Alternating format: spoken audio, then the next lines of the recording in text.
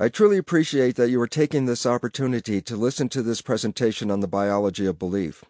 I think you will find this information not only illuminating and exciting, but also very empowering.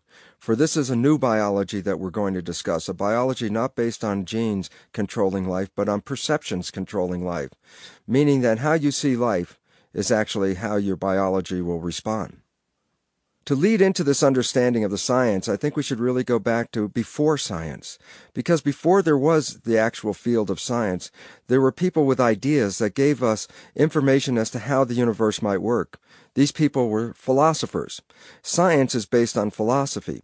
First, a philosopher would offer an idea of the mechanisms of the universe, and then science would try to see if those ideas actually are real in the world that we live in. So science is actually a proof of philosophy. So therefore, to understand the nature of the science that we live with today, it is really incumbent upon us to go back and understand the philosophical roots that have led to today's world of modern science. Science is actually formulated on philosophies that were created during the Golden Age of Greece. There were two fundamental philosophers that gave us opinions and views of how the world actually worked. One of them was a man by the name of Democritus. Democritus is famous for providing us with the concept of atoms. He coined the word atom as something being uncuttable, meaning the smallest particle in the universe. He said that there are all different kinds of atoms with all different kinds of characteristics. And if you want to understand anything about the world we live in, then you have to look at the physical things that we observe and see what kind of atoms they're made out of, because the atoms would give character to all the physical structure. According to this philosophy of atomism, the world is composed of these physical particles called atoms, and there's nothing in between the atoms, that there are physical things and then empty space. So according to the atomists, if you really want to understand the world, just focus on the material existence. In regard to movement, this is what Democritus suggested. He said that actions such as life result from atoms hitting each other in much the same way that a billiard ball will hit another ball and then careen off and yet hit another ball, setting all the balls into action. That the balls, being the atoms, would start moving. So that, according to Democritus, life is comprised of uncuttable little pieces of structure called atoms, and that movement is a result of atoms colliding with each other. While Democritus was presenting us with a materialistic view of the world, another very prominent philosopher was also giving us ideas. This man was Socrates. Socrates looked at the world, but he saw a duality. He said there are actually two components that comprise the universe. He called one component a vitalistic component, a component based on energy. He said that this vitalistic force represents a form or spirit, that there are shapes and energy before there are actual expressions of matter. According to Socrates, this form of energy is a perfect or ideal form. So he talked about the vitalistic sphere of the universe, the energy form, as being perfect, as compared to the materialistic or physical expression. So, for example, Socrates would suggest that the world of form can have something such as a perfect circle. But then if I give you a pencil and say, okay, I can imagine a perfect circle, but let me see you draw a perfect circle, this is where it falls apart. When the ideas are then created into actual structure, we lose some of that perfect character. So according to Socrates, there are two expressions in the universe: the perfect, ideal, vitalistic form, and then the physical reality, which is an approximation, but never as perfect as the real form. So we have a vitalistic and materialistic component. When the age of Greece passed, and the origin of Christianity started to take over the minds of people in Western civilization, science was also brought into the church. However, in the science of the church, it had to depend on which of the philosophies was going to be followed, that of Democritus or that of Socrates. As you realize, the church ultimately selected Socrates' concept of the world, that there was an invisible, vitalistic, spiritual component as well as a physical component. The church, like Socrates, also suggested that the physical component, the one that we live in, the physical world that we experience, is just a crude shadow of really what is the perfect or ideal world. And in fact, this is the teaching of the church, is to not actually be caught up in this crude world that we live in, but to look forward to getting into the more perfect world of spirit and energy. and this is the foundational belief that the church brought in from the philosophy of Greece. However, while the church was really preoccupied with spiritual issues, it became the teacher of the Western civilization, and that the church ran all the schools. And so in the schools they taught us science. The science that the church taught was actually a composition of information from the Greek philosophers mixed with spiritual teachings. So, in fact, it was based on the work of Albertus Magnus and Thomas Aquinas to provide us with a mixing of Christian spiritual understandings with Greek philosophical understandings, as well as the Greek science provided by Aristotle. So Christian science was actually a mixture of Socrates, Aristotle, and spiritual traditions. When Albertus Magnus and Thomas Aquinas penned this new science, it was called natural theology. The mission statement of scientists that were teaching natural theology was to gain an understanding of the natural order so that we could live in harmony with it. This is actually a pretty wonderful mission statement. I wish we were using this mission statement today, because it really suggested that if you understand the natural order of the universe and understand the physical part of the universe, that we would actually be able to live in harmony with that universe. The scientists that were practicing natural theology were primarily catalogers. They went through the world and identified things, giving names to animals and plants and all different kinds of species. However, much of the science was not really open to investigation, and the reason for that is the church claimed that it possessed infallible knowledge, meaning that whatever it said existed that way because it was really directly from God. This information was not questionable.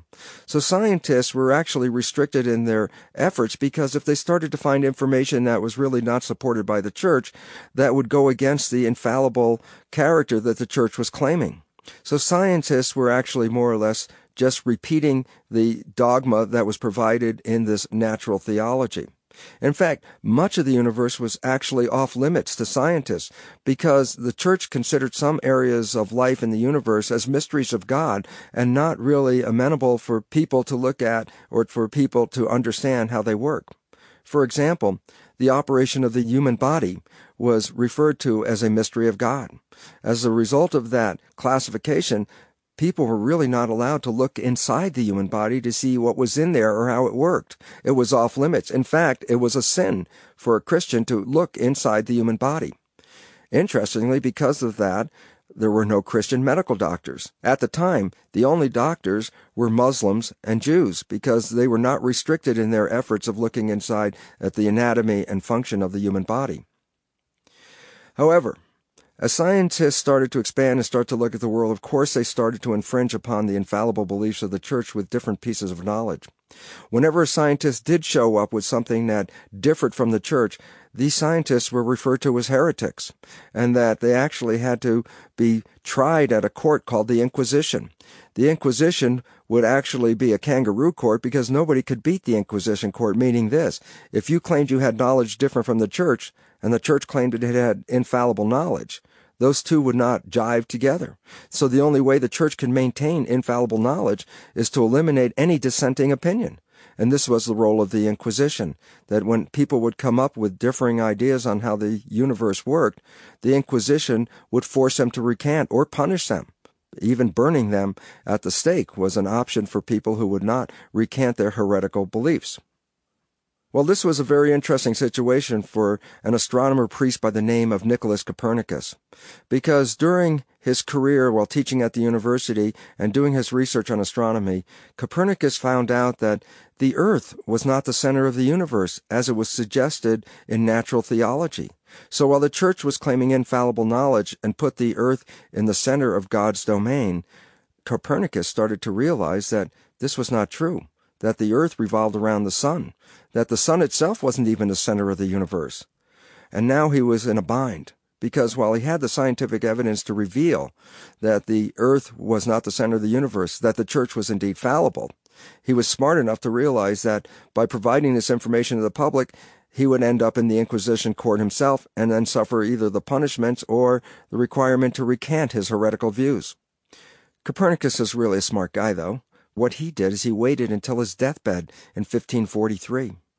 And as he was dying, he released to the public his book on the nature of the solar system and the movement of the Earth around the sun. And it was interesting because what he was actually saying to the church was, listen, I'm out of here, but you're going to have to deal with this science because I'm leaving that behind. And this put the church in a very awkward position because without anybody to persecute, then they were stuck with the reality of the science that Copernicus offered. And as a result of that, the science revealed that the church was indeed fallible. And when the church was fallible, it meant that it was also open then to question, that scientists could then further question and find out what other fallible things has the church required, or what other fallible things has the church offered us that may be different if we understand them. As a result of this ability to ask questions about the universe without the restriction of the church, this represented the birth of modern science. So in fact, the deathbed date of Nicholas Copernicus, 1543, is marked as the beginning of the scientific revolution. Well, science came in, it decided it did not want to offer truth the way the church did, just based on opinion and information that was passed from generation to generation. Science was really trying to say, what is a truth? We have no idea what a truth is. In fact, one of the early philosopher-scientists of the day, René Descartes, suggested that we throw out all knowledge, because he said whatever knowledge we brought forward to this time, no one knows whether it's really true or not, or whether it was just hearsay that was passed on.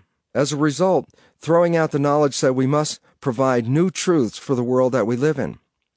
To prevent the kind of truths that sneak through in regard to the religious education, science provided what was called analytical science. Analytical science was based on observing the phenomena of the world, then actually recording all the observations, and then coming up with ideas or hypotheses of how the phenomena that we observe actually occur, and then creating experiments to test those hypotheses. When the hypotheses were correct, things were predictable. If the hypotheses were incorrect, then of course they were not predictable. That would lead the scientists to readjust the hypothesis, trying to get a more accurate sense of the truth, all based on predictability. Well, as the church's control over knowledge fell and scientists started to appear, of course, scientists also entertained the philosophy of how the universe works.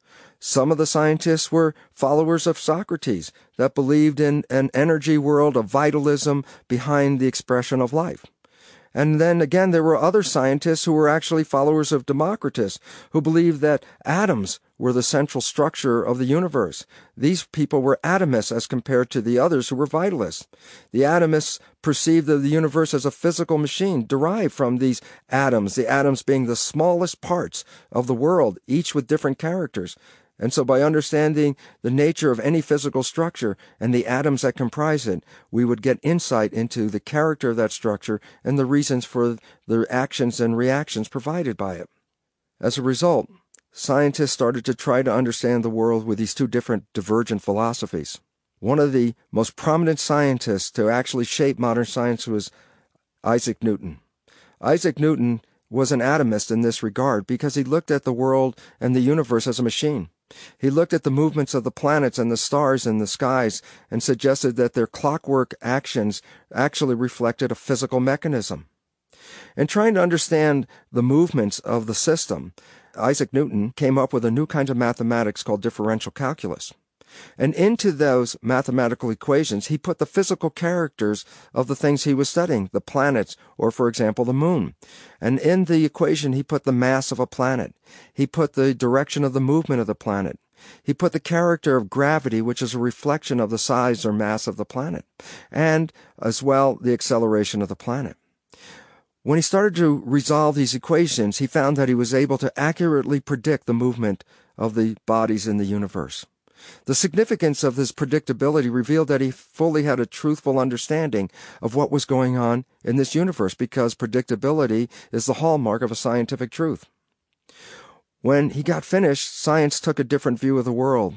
The vitalists started to recede and decline in numbers. The atomists started to take over the field of science, starting to look at the world as a physical machine. And it was interesting because with a mission statement of modern science, formerly being the mission statement of natural theology, where we were trying to learn to live in harmony with the planet, the new mission statement of science in this mechanistic material world completely changed. For the reason is, if we do perceive the universe as a machine, then it is also very reasonable and logical to recognize that if you take this machine apart and look at its pieces, its atoms, its molecules, and its structure, that you would actually get an understanding of how the machine worked. And with this understanding of the machine and how it works, you'd also be able to influence the operation of the machine and the outcome of the machine. So as a result, post Isaac Newton, the mission of modern science changed to this. It was now designed to obtain knowledge that can be used to dominate and control nature.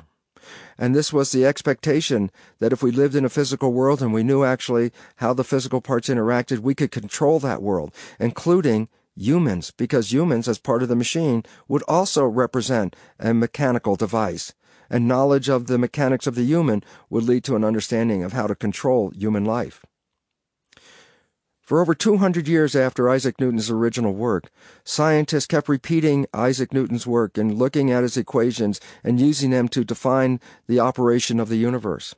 About 200 years later, by the end of the 1800s, around actually 1893, a number of eminent and prominent physicists came to the conclusion that Isaac Newton's equations did describe the universe, that there was nothing new to learn, that after this point we actually don't even need any more PhDs in physics, because all the rest of physics is just going to use the same equations of Isaac Newton with finer and finer measurements and finer solutions to how the universe operated.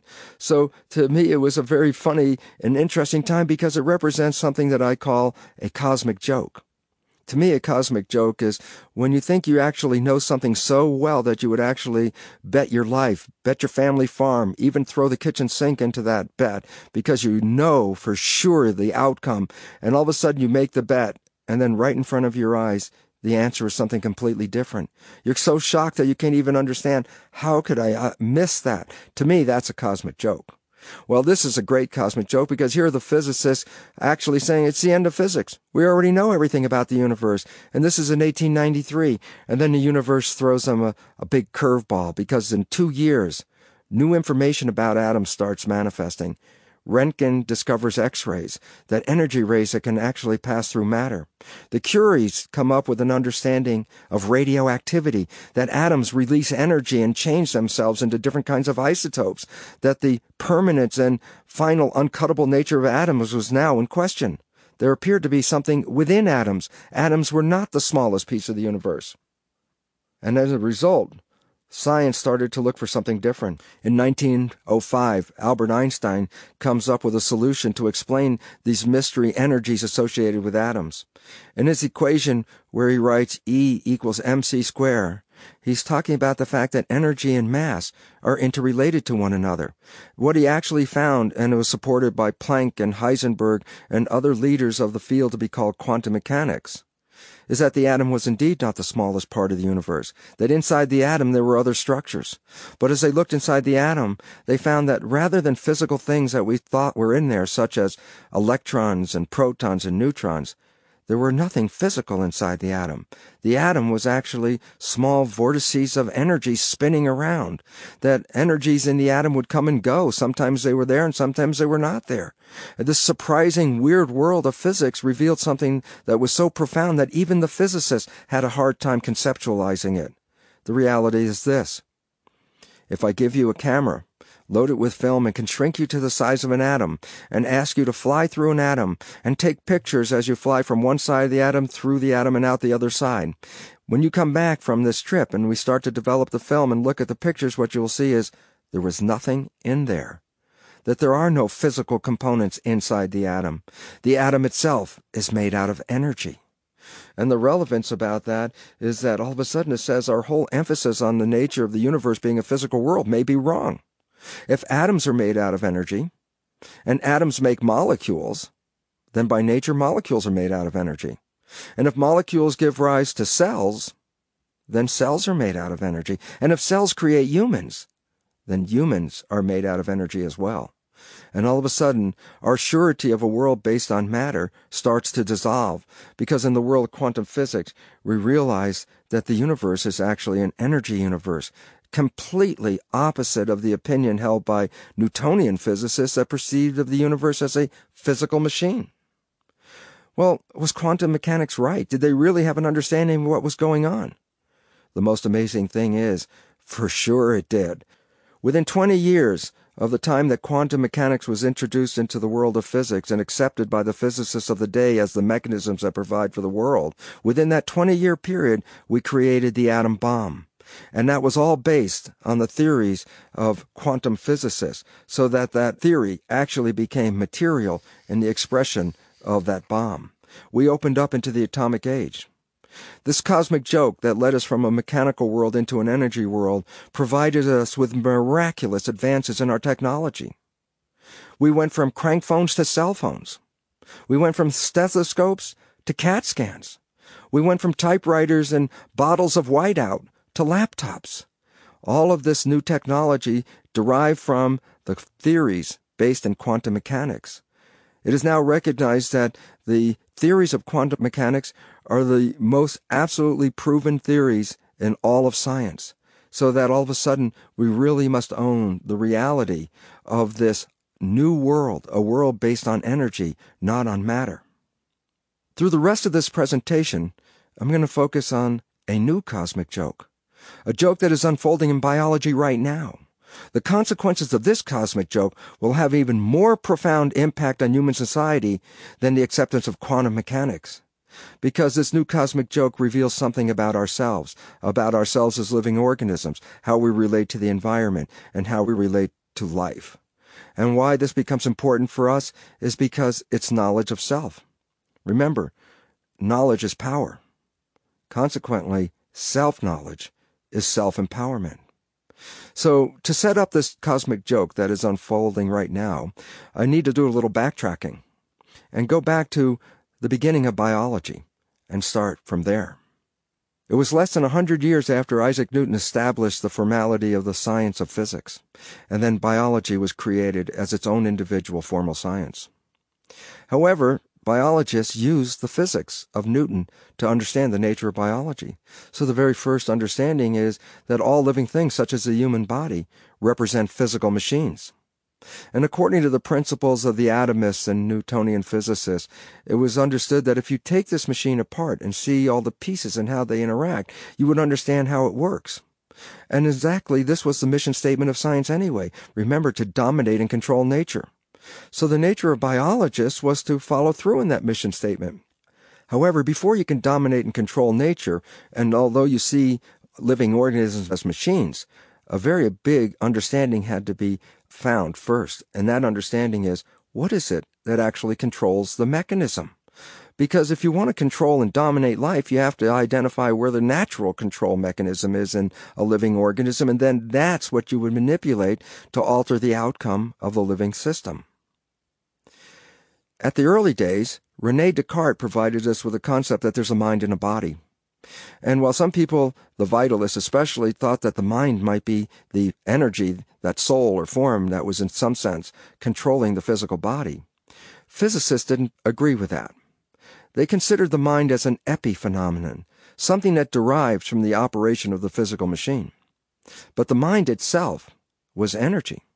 And as energy in a physical world, it would not impact matter. That was a given in the rules of atomists, that matter can only affect matter. Since the mind is not matter, then the mind in no way can influence the life of the body in which it resides.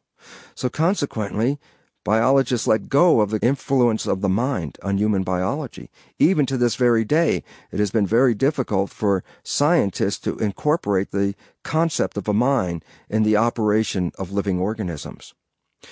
Biologists instead wanted to go into the matter of biology, looking at the physical things, because somewhere in that physical mechanism, there's a physical thing that actually represents the control. Nobody actually had an idea of what were the physical elements in the physical body that provided for this control. Around 1859, when Darwin released his theory of evolution on the origin of species, he included in there a discussion based on the fact that the organisms in our world carry traits, but the traits of an organism are related to the traits of the parents. And in that time in our history, many people were raising plants and animals, animal husbandry, all kinds of new agriculture was evolving, and people were very much involved with breeding plants and animals. So when Charles Darwin came up with the notion that the traits of an individual are controlled by the parents, then it became obvious that whatever is controlling the traits of a person, for example, must have been provided to them via the germ cells, because that was the physical thing that the parents provided that gave rise to the new offspring. So basically, it was suggested that somewhere in the germ cells there's going to be some physical component that would end up controlling the traits of an individual. Well, the study of what was in the germ cells started in real intense effort right after Charles Darwin. However, it was around 1892 when August Weismann, a German scientist studying isolated cells, started to see structures that appeared just before the cell divided. These structures were called chromosomes, little thread-like structures that were found in the middle of the cell. And that as you watched the cell, the thread-like chromosomes were split into two groups, and each of the daughter cells received a complete set of these chromosomes. It was suggested by Weismann and then by others carrying out this research that indeed these little units, the chromosomes, represented the physical units of heredity. However, when scientists were able to isolate the chromosomes, they found they were comprised of two different components, protein and DNA. And the issue is, well, which of these components is actually the component involved with carrying the hereditary traits? Nobody was really clear. And while they started to look at how can you identify which one is the trait element, experiments started to be undertaken using cultured cells and isolating the protein and the DNA components from chromosomes. In fact, it ended up in 1944 where the results were finally apparent. For in that year, Avery, MacLeod, and McCarty published research that revealed that when working with two species of bacteria, they could actually change the character of one species by employing the DNA from another species. Essentially, they set up petri dishes of species A and then added to these petri dishes either the protein from chromosomes of species B or the DNA from chromosomes from species B in an effort to see if one of those two components would carry the traits of species B into the cultures of species A. In the experiments, they found that the proteins from chromosomes of species B did not affect the morphology or development of species A. However, when they took the DNA from those chromosomes of species B and added it to the cultures of species A, the species A bacteria began to transform, expressing traits of species B. It was then that they fully understood that it was the DNA that was carrying the traits from one species to another. They finally found what they were looking for. They knew that the traits were controlled by something physical. They now found that it was the DNA, and that was the component of the chromosomes. And from then on, we started to look very actively, how can DNA do that? And it was interesting because while it was in 1944 that DNA was discovered to carry the traits, it was only 9 years later in 1953 when the understanding of that DNA hit the public. I remember the day myself when that information was published in the scientific journals because it was carried in our newspapers in New York. It was the front page of the tabloid in big block letters that read, "Secret of Life Discovered." And it went on to talk about the work of James Watson and Francis Crick, discoverers of the DNA double helix. Through their work, Watson and Crick found that the hereditary molecule DNA was a two-stranded molecule that was twisted around each other in a spiral.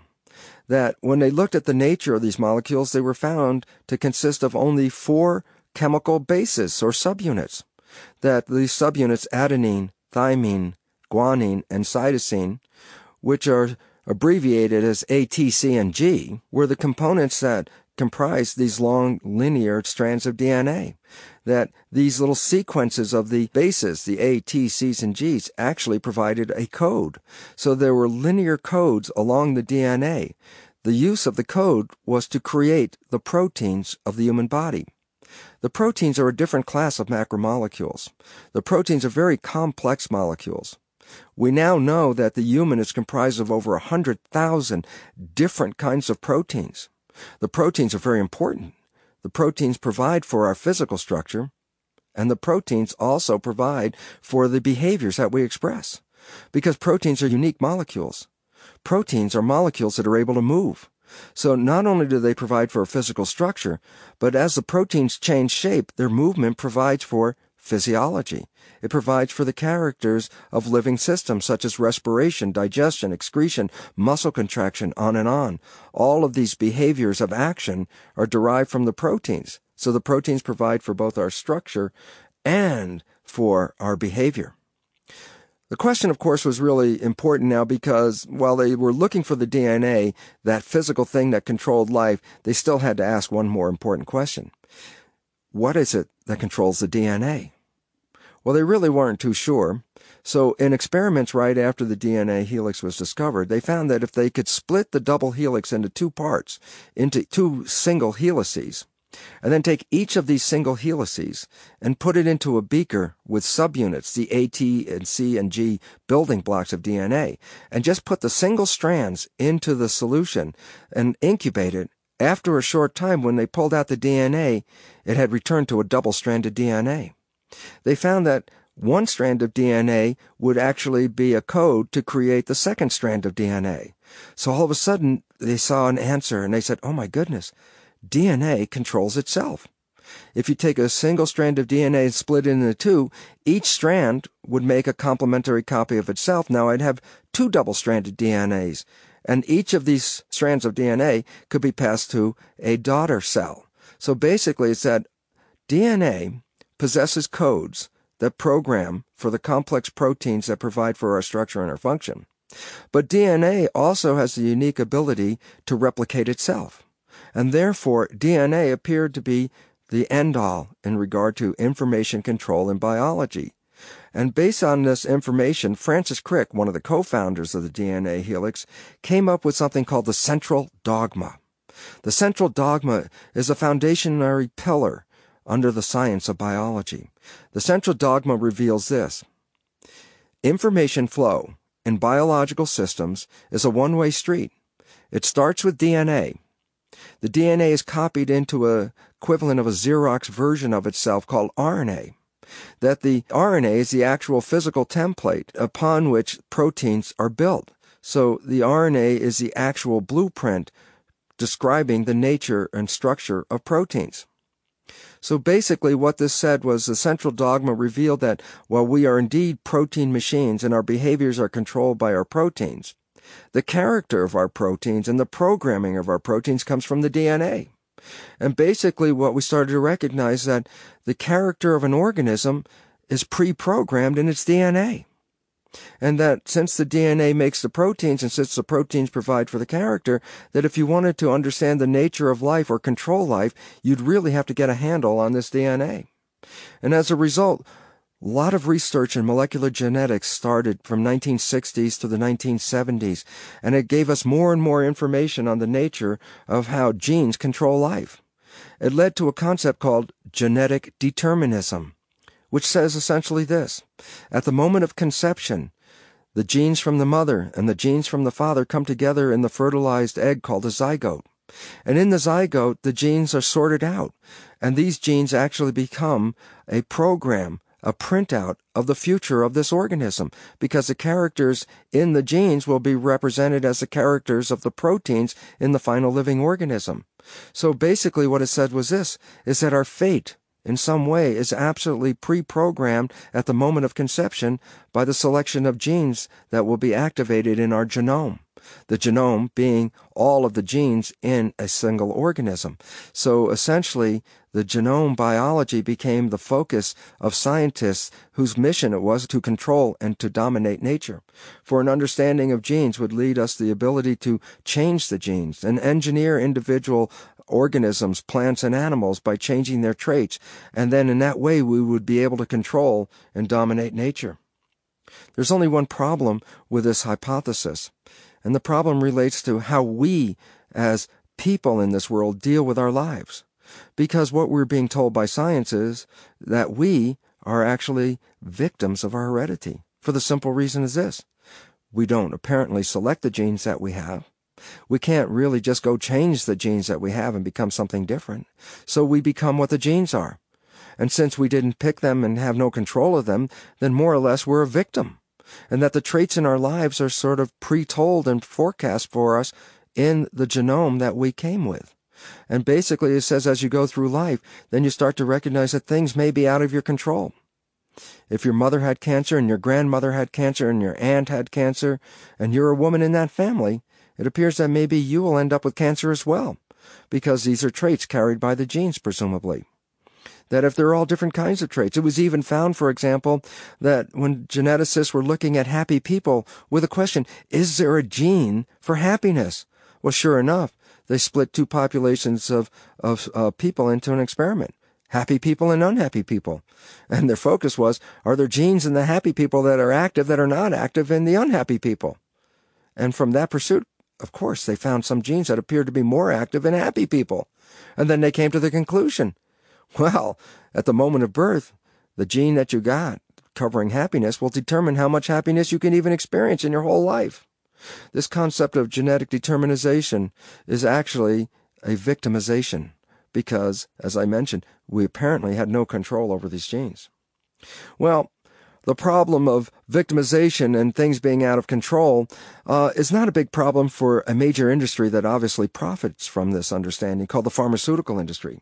Because the pharmaceutical industry is based on the fact that, listen, you're a victim, you're a machine, you're made out of parts, and if your parts aren't working well, we can manufacture new parts, different parts, and change the operation of the machine.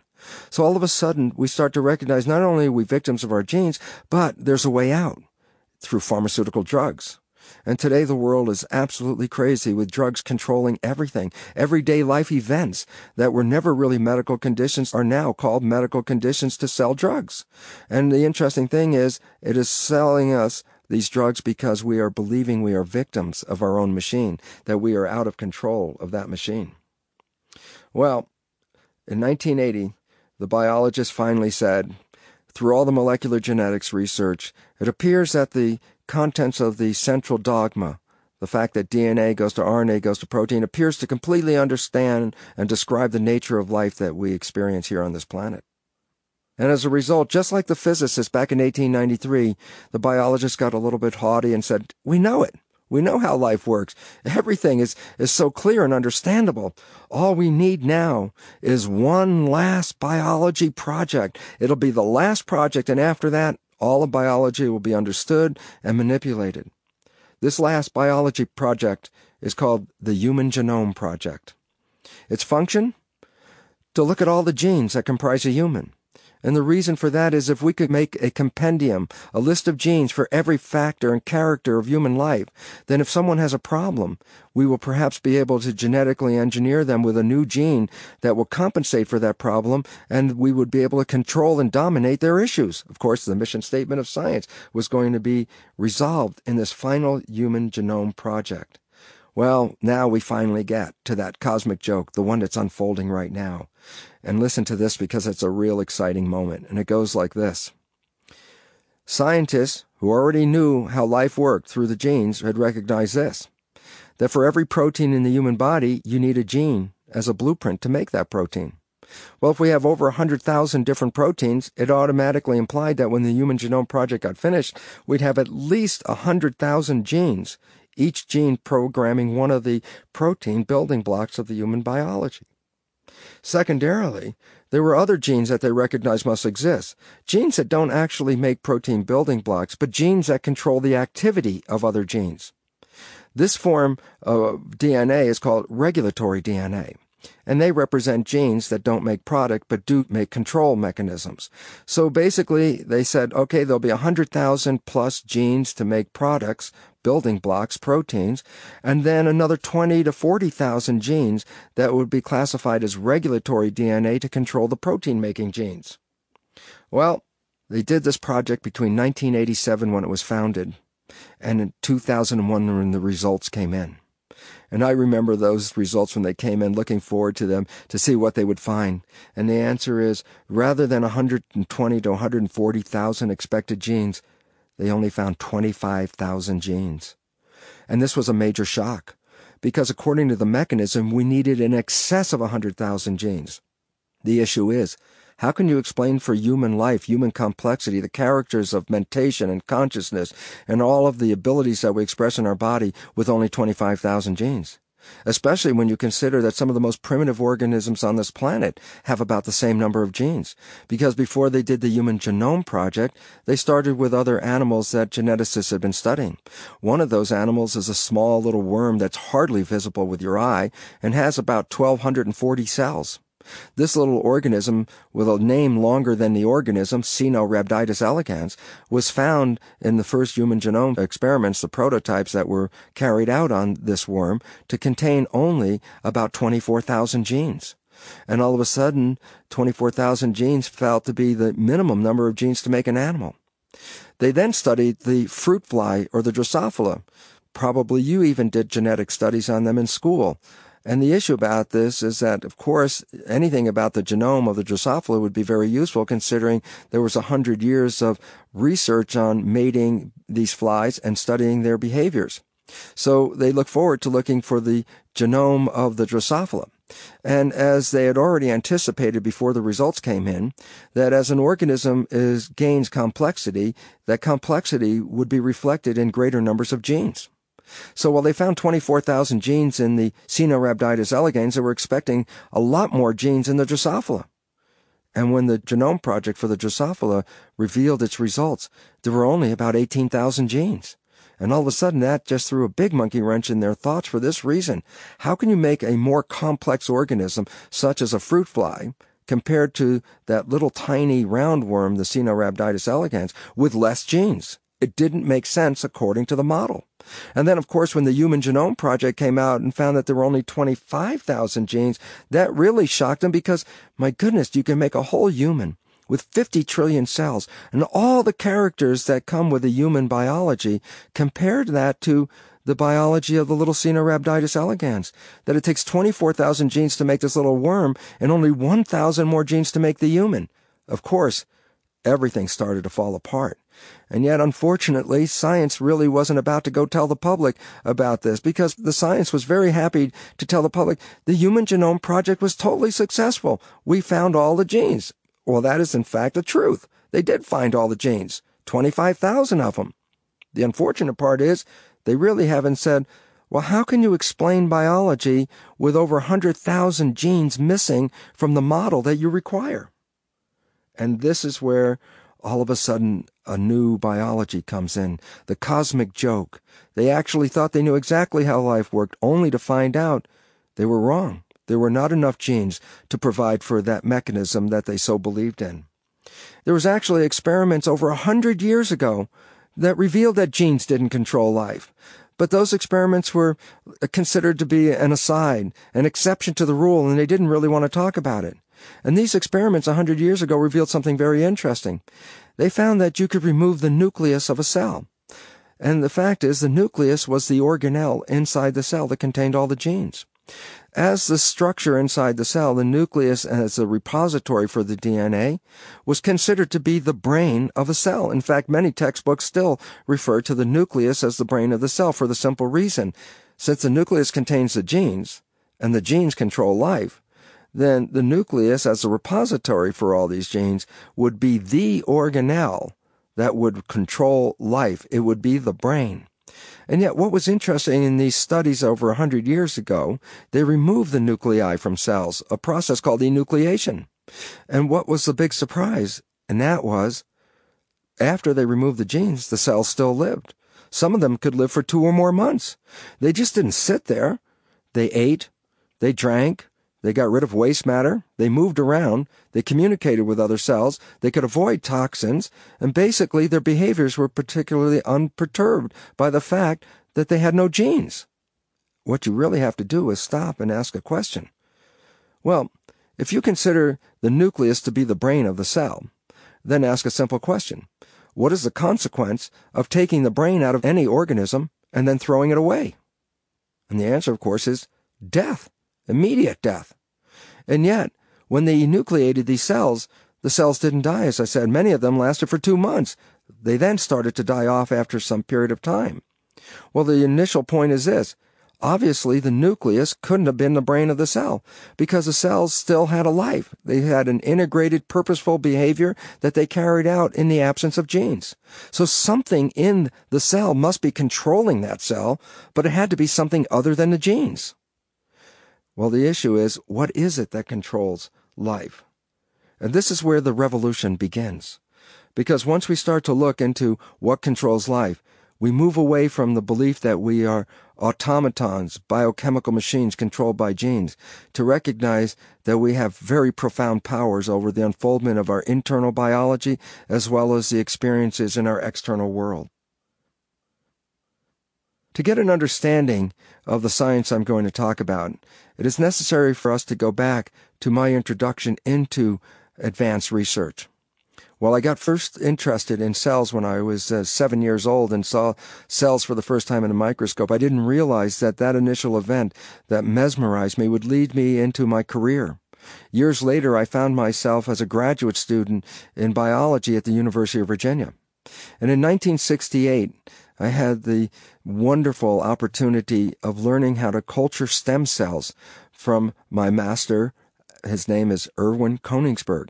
Irv Koenigsberg was the first scientist to create the conditions of cloning stem cells, and this was way back in 1968.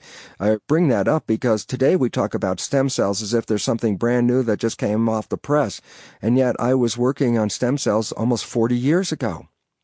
And it was during those days when Irv was teaching me how to culture these cells that I found my first important lesson that later led to the unfolding of an amazing understanding about cells. This lesson was offered by Irv when I was culturing my first set of cells and was about to put the cells into the incubator. As I was carrying the petri dishes over to the incubator and I was about to put them in, Irv said to me, he said, "Bruce, tomorrow morning when you come in and look at these cells, what I want you to recognize is this. If the cells don't look good, if they don't look healthy, I don't want you to tamper with the cells. I want you to first look at the conditions of the environment." Because over the years, Irv found that it was environmental conditions that seemed to impact the health and fate of the cells in his tissue culture. So I started culturing these cells. And after I finished my PhD and did a postdoc at the University of Texas, I ended up at the University of Wisconsin where I continued my research on cloned human cells and animal cells. And it was there at the university, as I started to carry out experiments on these stem cells, that I started to realize something very interesting about Irv's admonition about the environment influencing cells. Because as I started to change the environment of the cultures with very specific references to the components in that culture medium and the conditions of the incubator, I started to realize that I greatly influenced the fate of the cells that I was growing. So, for example, in my experiments, I'd start off with a culture of cells and isolate a single cell, a progenitor cell called a myoblast. A myoblast is a stem cell that, when activated, normally provides for muscle. All of us right now have myoblasts in our bodies. I don't care what age you are sitting with these embryonic-like cells interspersed among your muscle tissue. So if you start to exercise a lot and you need to increase your muscle mass, you will actually activate these myoblasts to create a larger population and then contribute to the mass of the muscle that you're exercising. If you damage your muscle, the myoblasts are the stem cells that will actually repair the damage and bring the muscle back into its normal situation. So the interesting thing was that I'm working with these identifiable cells, and I would isolate these cells, put them into cultures by themselves, and from a single cell grow a large colony of cells. All these cells were isogynous, meaning their genes were all exactly the same because they all came from the same parent cell. So these were genetically identical cells. What I found was this.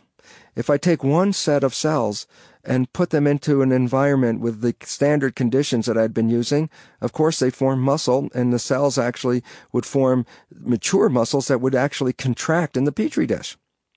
However, if I took cells from the same community, genetically identical cells, and put them into a second environment with different conditions, the cells didn't form muscle, but in fact formed bone.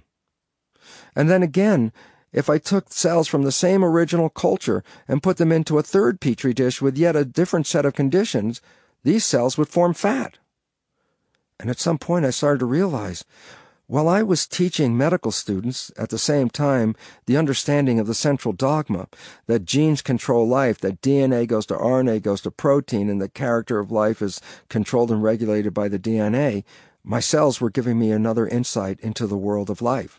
My cells started to reveal to me that their fate wasn't really determined by their genes, for the fact was all the cells and all the experiments were genetically identical. But the fate of the cells was really more or less connected to the environment. That whatever the environmental conditions are, they were involved with the selection of the genes that ultimately led to the fate of the cells. So the question was, what was really going on in my cultures? As I tried to get my colleagues to understand this work, which was published in a number of different journals, I found that the reception of this work was not very interesting to them, for they were very much preoccupied with tooling up for the concept of the Human Genome Project that was unfolding at that time. That this kind of work that I was involved with was really more or less, it must be an exception, and we really don't have time to deal with your exceptions, Bruce, so they sort of dismissed my work, and yet I realized as a scientist that the work was repeatable, predictable, it's been published, it's been reviewed by my peers, and accepted as a scientific piece of laboratory research. So at some point, I felt I was a little bit out of integrity because I was getting lessons about life from the cells in the tissue culture that did not in any way correspond to the information that I was providing medical students about how life worked. And as a result of that, I found that it was very, very necessary to not be in that environment. And in fact, I actually resigned my tenured position at the university because I found that I was just not in integrity staying there teaching what I knew to be wrong. And so on my own, I started to continue my studies as to what is it that was going on in my culture? What could I learn from these stem cells? What could I find out about how life is controlled by looking at them rather than just falling into the dogma that everyone else was blindly following? So I started to try to look into the character of what actually life is all about. I already had some very basic fundamental information. As I told you, the body, the cells are made out of proteins. 100,000 different kinds of proteins. The proteins are the building blocks that give us our physical structure and give us our behavioral attributes. What's interesting about the proteins is that proteins are linear molecules like threads, and that when the molecule is synthesized, the protein folds up into complex shapes. The final folding shape of a protein is actually a reflection of the balancing of the positive and negative charges along the length of this filament called a protein macromolecule. And so that the protein would fold itself up in such a way as to balance all of the charges and provide a very stable shape. And these shapes were the shapes that gave rise to the structures of the cell, so that they were indeed like physical building blocks, just like bricks building a building. However, as I mentioned, proteins are the unique molecules because proteins can change shape. And when a protein changes shape, the shape change actually reflects movement. The movement created by a protein, as it's changing from shape A to shape B, or in actual biochemical terms, as it changes from conformation A to conformation B, the movement that results is actually harnessed by the cell to carry out functions. So the building blocks start to move, and the movement is used to create the characters of physiology. Protein movements provide for digestion. Protein movements provide for respiration. Protein movements provide for muscle contraction. So all of a sudden we start to see how the static building blocks become dynamic, and in their dynamic character create the character of life. It's interesting just to reflect on this very simple fact. A human cadaver looks exactly like a human because it still has all the proteins. It has the structural, physical configuration of a protein machine shaped like a human, but it doesn't express life. And then I'd have to say, so what is life? What is different between the cadaver and a living thing? And the answer is movement. And then all of a sudden we say, yeah, but movement comes from the proteins changing shape. So if you really want to understand the nature of life, then you'd have to ask the question is, what is it that causes a protein to move or change shape? Because if you would understand what that is, then you can start to regulate or control the movement of proteins.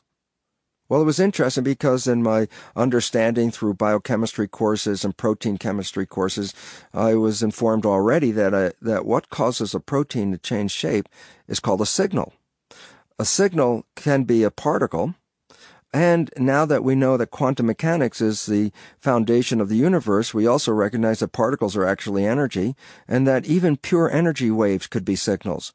So biology has to recognize that signals, either in the form of physical things such as drugs or hormones or growth factors can influence proteins, so can signals that are not physical, etheric signals such as radio waves and light waves and sound waves. All of these forms of energy are also signals. But how does a signal cause a protein to move? And the answer is this. The shape of a protein is finally realized when all the positive and negative charges in the protein are balanced as the protein folds in such a way to neutralize all of its charges. However, when a protein folds up, it actually looks like a little wire sculpture. Imagine that first you start with this long, straight strip of wire, but by folding it and kinking it and looping it, you can actually create a three-dimensional structure. Well, proteins are the equivalent of wire structure, the wire being the long protein backbone. But the wire will fold itself into particular shapes based on how it can balance its positive and negative charges. When doing so, we get a three-dimensional protein, a wire sculpture, so to speak. These sculptured proteins frequently have little pockets or clefts or little parts on their surface that can plug into things in our world, other chemicals, other atoms, other elements, so that, imagine this, the protein could act like a baseball glove. It can be shaped just like a baseball glove, and in the pocket, a ball can fit in. The ball would be tantamount to a signal. So imagine that we have a protein that folds itself up into the shape of a baseball glove, and that's the protein. I said, well, what's the signal that can influence it? And the answer is, what chemical will have the precise shape of the baseball and the charge distribution that will allow that baseball to plug into the pocket in that glove? So I look at the protein as the baseball glove and the signal as the baseball. And in this particular case, the signal has a charge to it. So while the baseball glove is the conformation that is stable for that particular protein, as soon as the baseball enters the glove, the charges are altered because the baseball is bringing its own charges with it. In the face of the new charges, the protein wire, the backbone of the protein, the peptide, changes its shape to accommodate the new charges and then looks for a second shape that now is more stable when the baseball is present. So essentially what it says is this. The baseball glove, the protein, has a conformation A. But when the baseball fits into the pocket of the glove, it causes the charges to change, and the protein rewraps itself into a different shape. Now we call that conformation B. But the critical part about this is the movement that occurs as the protein is changing from shape A to shape B. Because if you can use that movement to drive work, then you can create functions. So, for example, let's consider the baseball glove protein to be a digestive enzyme and the baseball to be a particle of food. As the baseball enters into the glove, it causes the protein to change shape. As the protein changes shape, it breaks the baseball, and then you express digestion. And so basically, the shape changes of a protein can be used to do something like break the baseball down into building blocks, and that would be a digestion process. The other possibility is that I can put a bunch of pieces in the glove, and then it changes shape and squeezes the pieces together and actually creates something. So digestion and synthesis actually represent the same kind of process, but going in opposite directions. And yet what we're really looking at is digestion is an active process. How did it occur? The movement of the glove. Yeah, but the glove is protein. Why did the protein move? And the answer is because the food molecule acted as a signal that forced the protein to change its backbone, and in that changing process, the action is converted into the process of digestion. As a result of that, we start to recognize, yes, there's an action involved with proteins. It's the action that animates life. And when you look at the human body with over 100,000 different proteins, all these different actions of each different protein collectively integrated into a giant machine represents what the human body is all about. That the proteins of our body are programmed by the nature of the genes that we have. But here's an interesting point. Well, the gene acts as a blueprint, and I can build a protein using the blueprint of the gene. The protein doesn't express any life, and the gene doesn't cause it to have a life. The gene only provides a blueprint to make the protein. The life that we observed, the movement of the protein, wasn't controlled by the protein. It was influenced by the signal. And all of a sudden you say, well, wait, what does this really represent? It says, well, there's two parts to life. The physical part that makes us and the signal parts that control the movements from which we get our life characters, our physiology, able to express the characters of a living organism. So all of a sudden I say, oh, genes actually didn't control life in this sense, did they? Genes made the protein, but it was the signal in the protein interaction that produced the characteristic experiences of life. Why has this become relevant in our understanding? It says this, well, in looking at biology and behavior, I can only invoke two elements actually involved with the expression of behavior, the physical proteins and the signals that activate those proteins.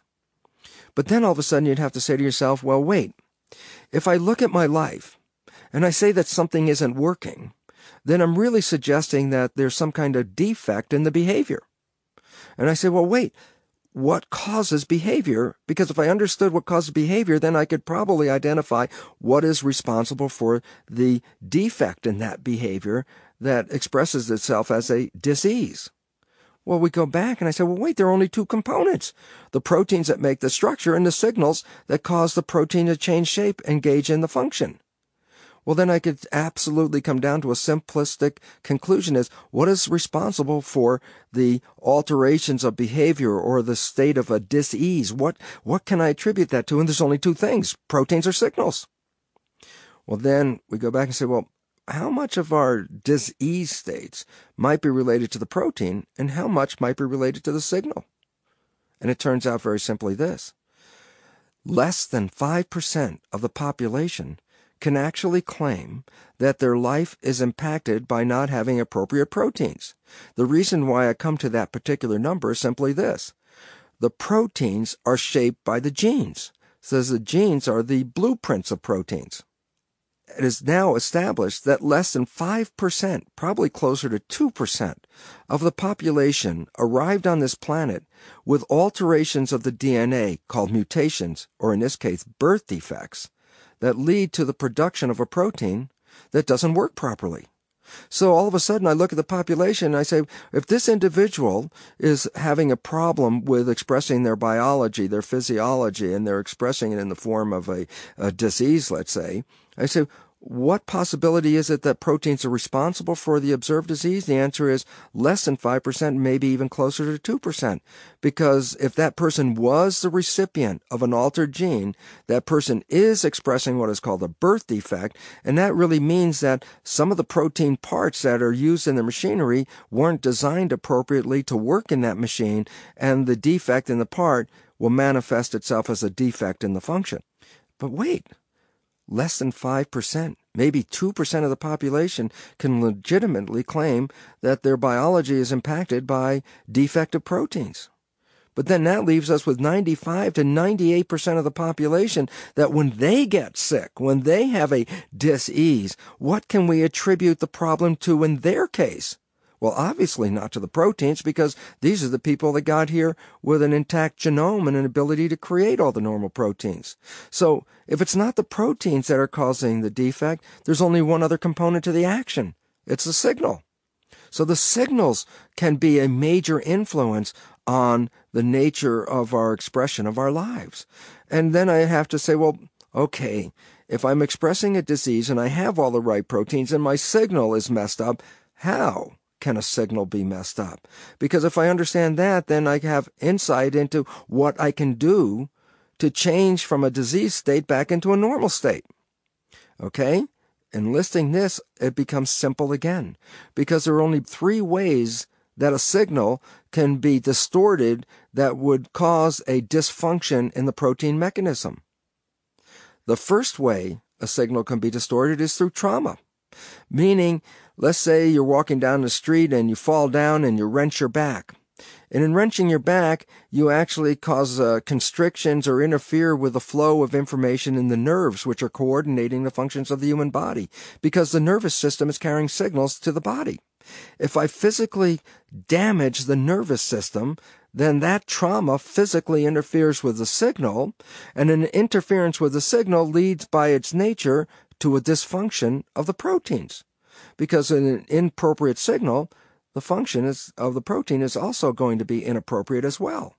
So one of the first causes of a dis-ease other than the proteins is trauma that interferes with the signals. A secondary cause for dysfunction or disease is an interference of the passage of the signals because of the chemistry, meaning this: the cells are made out of molecules, and the molecules are involved with conveying the information from the central nervous system to the body's cells in the periphery. If I put inappropriate chemicals into my biology, these inappropriate chemicals, which we could collectively call toxins, can interfere with the propagation and transmission of a signal.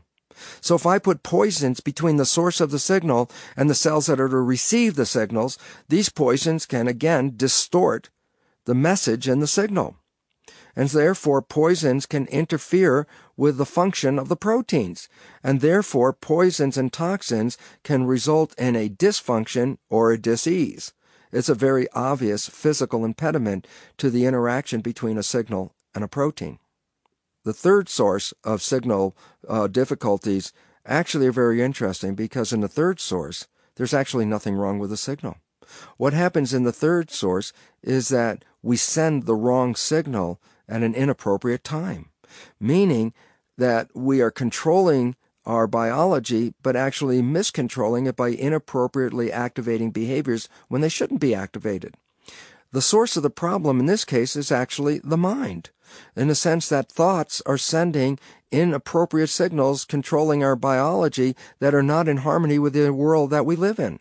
And so when we start to run our biology with inappropriate signals, we actually begin to destroy ourselves. And the best example of that is, let's take the case of an anorexic. An anorexic looks into a mirror and perceives of themselves, and this is their mind making a thought of what they see. While everyone else looks at this person and sees that they're skinny as a rail and near death, the anorexic has a different thought. When they look in the mirror, they see themselves as overweight, fat. And so the thought of this anorexic person is going to be sent to the body to say, you're too fat, reduce, lose weight. And unfortunately, the thought was inappropriate. It's really based on a misperception. And the significance about that is that thought can actually cause the death of that individual. And there was nothing wrong with their biology. It was just that their thought was off. So again, this reveals how a signal distortion, not because it was physically distorted or distorted by trauma, but distorted by operation, by learning, by perception, can have as big an impact on the biology as anything physical has on the biology. And it can count for almost all the diseases that we actually express. The question is, how do these signals actually control and engage the proteins? We recognize there are two parts. Yes, a signal and a protein. The protein are the components inside the cells that carry out the functions of the cell. The signals, by their nature, come from the environment. Well, the interesting thing about this is that the proteins are on the inside of the cell, and the signals that drive these proteins are actually derived from the external environment. So the issue is, how are the signals picked up by the proteins? Because inside a cell, they're encased within a cell membrane and buried within the cytoplasm. The question is, how can an environmental signal get from the outside and get to the inside to control the functions of the proteins? Well, this is where my work came to a very exciting point way back in the early 80s. I started to recognize, my goodness, the membrane, the skin of the cell, is an interface between the external world where the environmental signals are derived and the internal world where the proteins lie. And that for the proteins to be activated, the signal has to cross through this membrane. So I started to take my attention and apply it to the understanding of the structure and function of this membrane. To just give you a little insight into the character of the membrane, the skin of the cell, let me give you this point. The skin is so thin that we can't see it in a regular microscope. And in fact, until the 1940s, biologists were not even sure that cells were even surrounded by a skin. Many scientists actually thought cells were like little jello moldings with fruit compote in the inside of it, where the fruit were the organelles, and the organelles were suspended in a gelatinous matrix. Yet others believed there was indeed some kind of membrane surrounding the outside that would contain the cytoplasmic components. It was not to the development of electron microscopy that we were able to actually resolve the structure of the membrane, because it's so thin it's below the limits of resolution of the light microscope. You just can't see it. But once electron microscopy started to observe membranes, they found them everywhere. That every cell from every organism, from the most primitive organism on the planet, such as bacteria, to humans, all cells have cell membranes. And another interesting fact, all cell membranes appear the same in regard to their structure. And that was a real interesting recognition because, well, many organisms have different kinds of components in their cytoplasm, some expressing, let's say, chloroplasts, such as plant cells, and animal cells not expressing those. Animal cells having hemoglobin, and that's not present in plant cells. That all different species had different kinds of components. However, there was one uniform character. Every living system had a surrounding, controlling membrane, a membrane that enclosed the cytoplasm. This membrane acted as an interface between the external world and the internal world of the cell where the proteins reside. The other interesting thing about the membrane that it was found it can be comprised of two basic components. One component are little molecules called phospholipids. As the name says, lipids mean that they have an oil characteristic to them. The actual molecule actually has a water-loving and oil-loving component in the same molecule, in the sense that molecules normally that dissolve in water are water-loving molecules, and molecules that dissolve in oil are oil-loving molecules, and oil and water don't mix. Now I'm talking about a molecule that is comprised of both oil and water. And so, in a sense, it doesn't know whether to dissolve in water or to dissolve in oil. However, when thrown into water, these phospholipid molecules will spontaneously self-assemble into a layered structure. They actually will automatically form a membrane. As the lipids try to respond to the water, they create a layered structure in which the membrane lipids, the lipids component of the molecules, are found in the center of the layer, and the phosphate heads of the molecules, which love water, are found on either side of the layer. So the membrane has a three-layered structure. In the electron microscope, when you see it stained, it's black and white. There's a black layer, a white layer, and a black layer. In a sense, it almost looks like an Oreo cookie in the electron microscope. And it turns out that the icing inside the cookie is the equivalent of the lipids. Since oil and water don't meet and match with each other, since they separate from each other, then this membrane creates an interesting barrier or skin, which has a complete lipid, hydrophobic, water-hating center that surrounds the cell. So the cell is actually encapsulated in a barrier that contains a hydrophobic zone. But this becomes very important because now this membrane acts as a skin. It keeps the components from the outside world from readily entering inside the cell, and it keeps the components from the inside world from readily escaping from the cell. And that is because the little hydrophobic layer in the center of this three-layered membrane is a barrier that prevents anything that's soluble in water from going from one side to the other side. So the membrane is an impermeable skin. However, a membrane just made out of phospholipids would not really support life, because if a cell had a skin that wouldn't let anything in and wouldn't let anything out, the cell would not survive. For the simple reason is, how would it get nutrients to activate its biology? How would it get rid of waste products that were the result of metabolism? Since the membrane is an impermeable barrier, then these functions would not be able to occur. This is why the membrane has a second component. It has proteins. Proteins, again, those complex molecules, reside in this three-layered structure. The proteins are so large that most proteins actually extend from both sides of the cell. So when you look at a cell membrane, you actually see some parts of proteins extending to the outer side of the cell membrane, and the same protein actually, because of its size, extends to the inside. The proteins span the membrane, and as a result, the proteins provide for a conduit to allow things from the outside to use the proteins as a conduit to get to the inside. So the proteins act as a device to communicate between the inside and the outside of the cell. Now remember, we talked about proteins as these structures that can change shape. Well, as these proteins are built into the membrane, I could also tell you this, there are two primary classes of proteins built into this membrane. The two classes of proteins represent one form is called receptors. The other form of proteins are called effectors. Because these proteins are not resting on the membrane, they're actually directly incorporated into the laminar structure, the layered structure of the membrane. We refer to these proteins as integral membrane proteins, which is abbreviated as IMPs. There are two classes of these IMPs as mentioned, receptors and effectors. And here's how they work.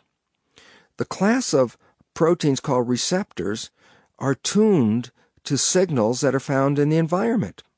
So a sense, like we mentioned before, a protein could be the shape of a baseball glove that would catch a signal that was the precise shape of a baseball. Well, consider that a protein in the cell membrane has the shape of a baseball glove. And if there's baseballs in the environment, the baseball will plug into the glove. But, as I also mentioned in that story of a signal binding to a protein, when the baseball plugs into the glove, it changes the charge of the protein and the protein changes shape. So, this baseball glove, which is extending from the surface of the membrane and catching a baseball, also extends through the membrane. And so when the baseball is received, the signal from the environment is identified and binds to the baseball glove, the protein changes shape. And inside the cell, you can see that protein changing shape because the protein of the baseball glove actually moves. And when the protein moves, it means that the glove has caught onto the signal. So if I'm inside the cell, I can tell you if a baseball is outside the cell by watching the receptor protein that has the shape of the baseball glove. Because when the signal, the baseball, shows up, the glove will change shape. Well, now we have an understanding of how a single receptor protein might work. Let me inform you of this. There are thousands and thousands of different kinds of protein receptors built into the membrane. The receptor's function is to read the signals of the environment. Different kinds of receptors read different kinds of signals. Some receptors read calcium. Some receptors identify glucose. Some receptors specifically match with estrogen. Other receptors specifically complement adrenaline. Some see histamine. Basically, whatever the cell can see in the environment, the reason it can see it's there is because there's a receptor that will complement with that signal. And when that signal shows up, that receptor will change its shape. And that will signal the fact that the actual signal is in the environment. So the changing of shape of a protein is a physical reflection of the presence of a signal. Well, this is very interesting, and it might seem a little bit obtuse. What is this membrane skin receptor business? Well, let me give you some interesting fact that we'll expand on in a little bit, and that is this. When I was teaching this cell biology and teaching about the proteins in medical school, in the opening day of teaching the course in cell biology, what I would inform the students of is a very important fact that most people weren't aware of. And that important fact is this. While you see yourself as a singular entity, the truth is you are not a single entity, that you are made out of living cells. It's the cells that are the living units that collectively make you. So you are actually a community of upwards up to 50 trillion cells. Secondarily, when you look at all the attributes that a human expresses, all the different kinds of physiological mechanisms and characters that humans express in their normal behavior in their normal lives, here's an interesting fact. There is not one new function present in the human that's not already present in every single cell. Wherever you have a function and an organ to carry out that function, this little tiny miniature cell has an organelle, meaning miniature organ that carries out the same function. So the idea is, if you really want to study the cells, you can look at a human and get parallel understanding because they're built in the same image. In fact, the human is made in the image of the cell. And this is why science can study cells and apply that information directly back to humans, because we share the same functions, we share the same structures, and that whatever we can do as a human can only be done because our cells are doing it in the first place. So with that parallel that I said we can look at a cell and look at a human and compare the two and make an understanding from it, let's go back to that cell. And I was talking about on the skin of the cell. The skin reads the environment because on the skin are receptors. And then I say, well, wait, you're made in the image of that cell. Guess what? You have a skin, it reads the environment, and you have receptors built into that skin. There's some very big receptors that are very obvious. Eyes, ears, nose, taste bud. These are obvious receptor structures that are built into our skin, and their function is to what? Read the environment and then send a signal internally so we can interpret and respond to the environment that we live in. The parallel is exactly the same. The surface of the cell is a skin. It has receptors built into it. The receptors read the environment, and the information of the environment is relayed to the inside of the cell so the cell can know what's going on. So now we've covered the first part of the membrane's function, reading environmental signals. Again, so does your skin. Not only do we have the receptors in the head, the very large ones like ears, eyes, nose that we talked about, but all over your entire body, the skin is filled with receptors to let you know what the temperature is, to let you know if something is touching you, to give you all information about the environment, let you know about painful things. All these are receptors, actions that are built into the membrane called the human skin. The same thing occurs, but at a smaller level in the cell. So now we have one set of proteins that we described. These proteins are the receptors. They read the environment and change their shape when the signal shows up. But that only tells the cell that a signal is there and identifies what signal it is, because the protein that responds will determine what signal was present in the environment. But now, how does the cell respond to the presence of the signal? How does it engage in a behavior? And the answer is the other set of proteins that are built into the membrane, the other IMPs called effectors. As the name implies, effector proteins create an effect. And so when these proteins are built into the membrane, they have, like all proteins, a resting conformation. But the effector proteins are coupled to respond to activated receptors. So in the surface of the cell, there are couplings of receptor and effector proteins. When the receptor is not activated, the receptor and the effector protein don't actually communicate with each other, because the shapes or conformations of the proteins in their inactive state do not provide for coupling. But when the protein receptor reads a signal, remember, it changes its shape. So in a sense, the activated receptor has a different shape or conformation than the inactive receptor. The new activated shape it takes on turns out to be a physical complement that will plug into the effector protein, which was just resting there. So basically, let's review this. There are sets of proteins in the membrane that consist of receptors and effectors. The receptors read environmental signals. Before the signal shows up, the effector is in conformation A, the receptor is in conformation A, neither of them plug into each other. However, if the receptor sees its signal, the consequence of a signal binding to a protein changes the conformation. So receptor A changes its shape into conformation B.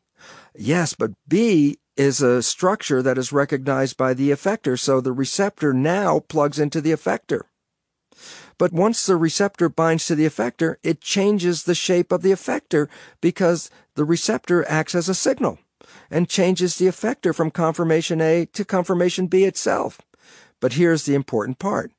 When the effector changes its shape, the response is it leads to an activation of a cellular function, such as respiration or digestion or movement of the cell. So basically, we stand back and we look at the surface of the cell, and it's filled with all kinds of proteins built into that membrane. And there we can see one pair of proteins, a receptor and an effector. And they're not connected because there's no signal present. And now we'll play through the system. A signal shows up in the environment that the receptor can recognize.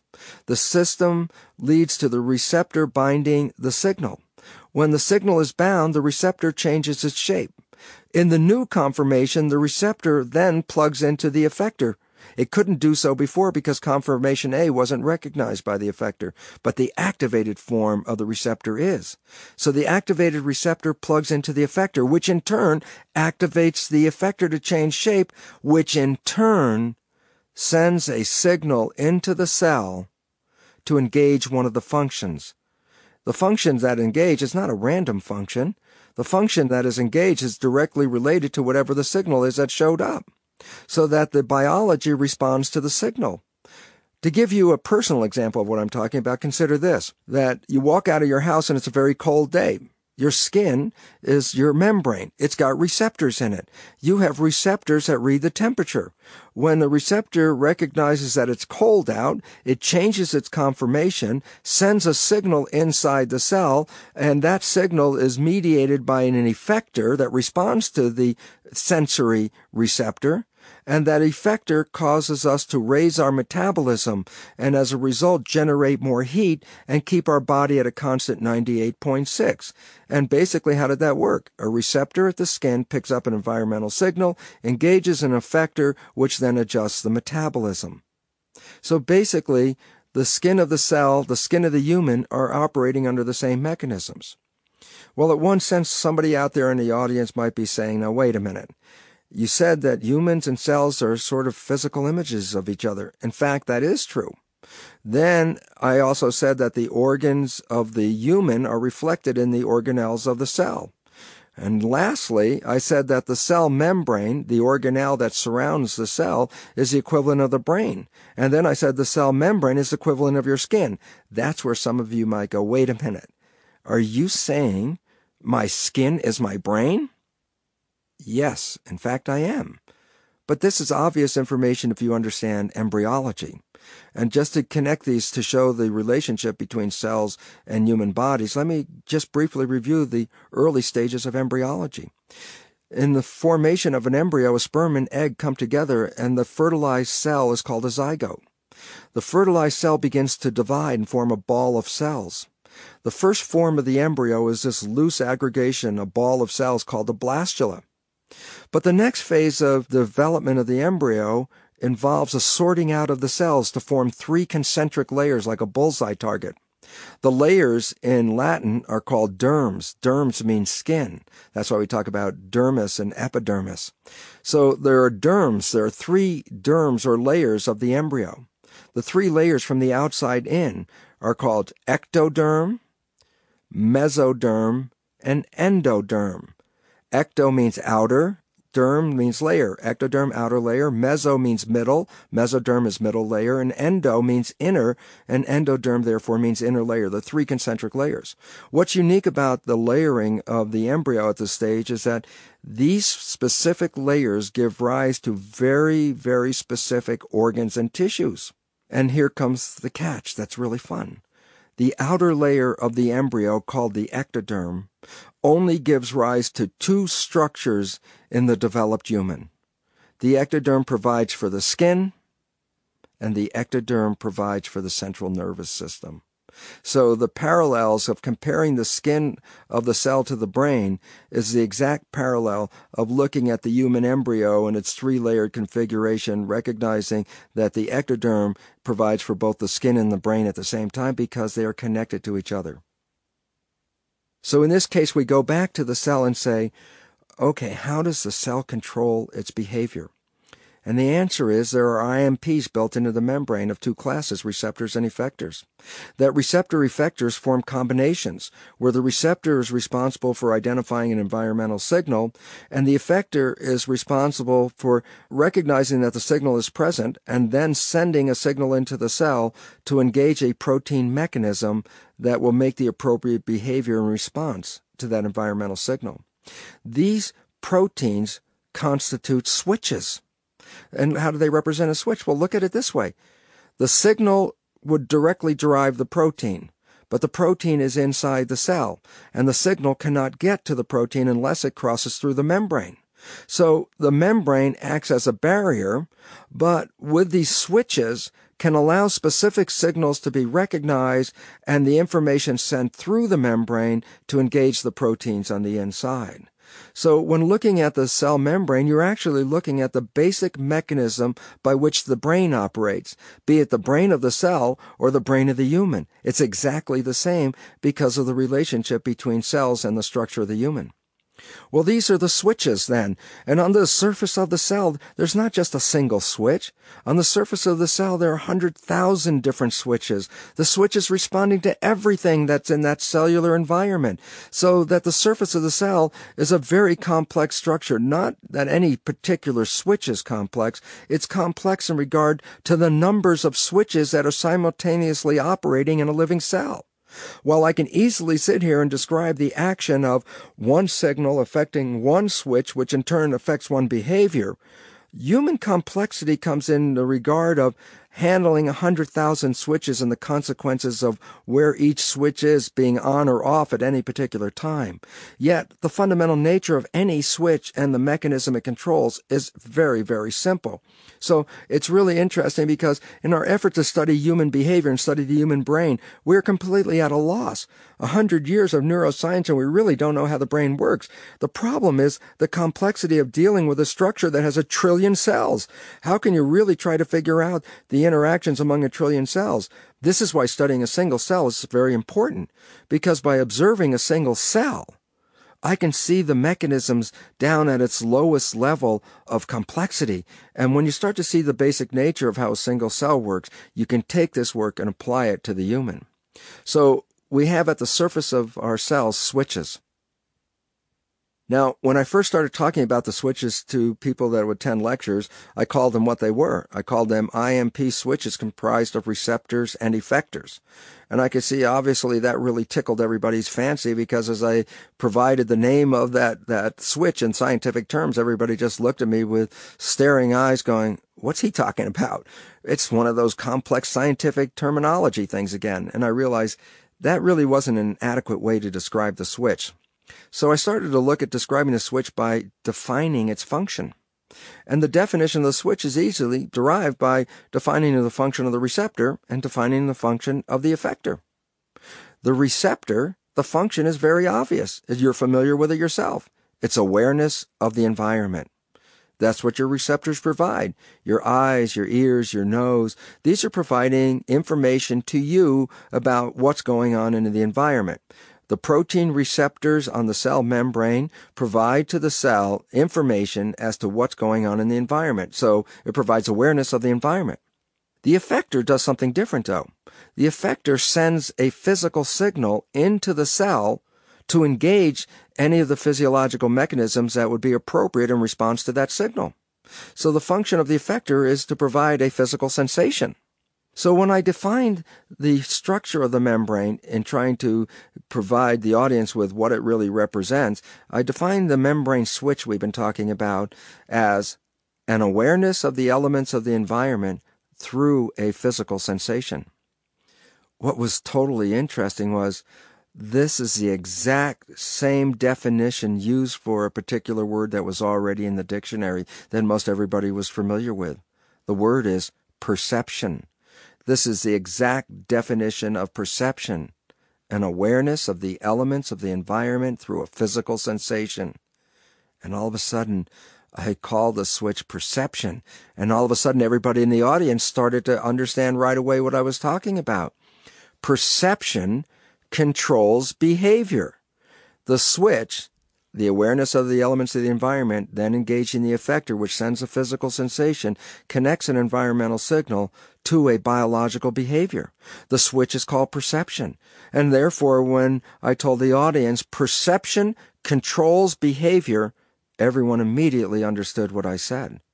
And what was really interesting is by the time we really get to this part of the discussion, and we're talking about behavior being controlled, you might realize something. We haven't even talked about DNA. The issue is, life isn't controlled by DNA.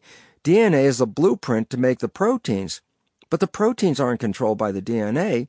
The proteins are controlled by the signals of the environment, which are mediated by the perception.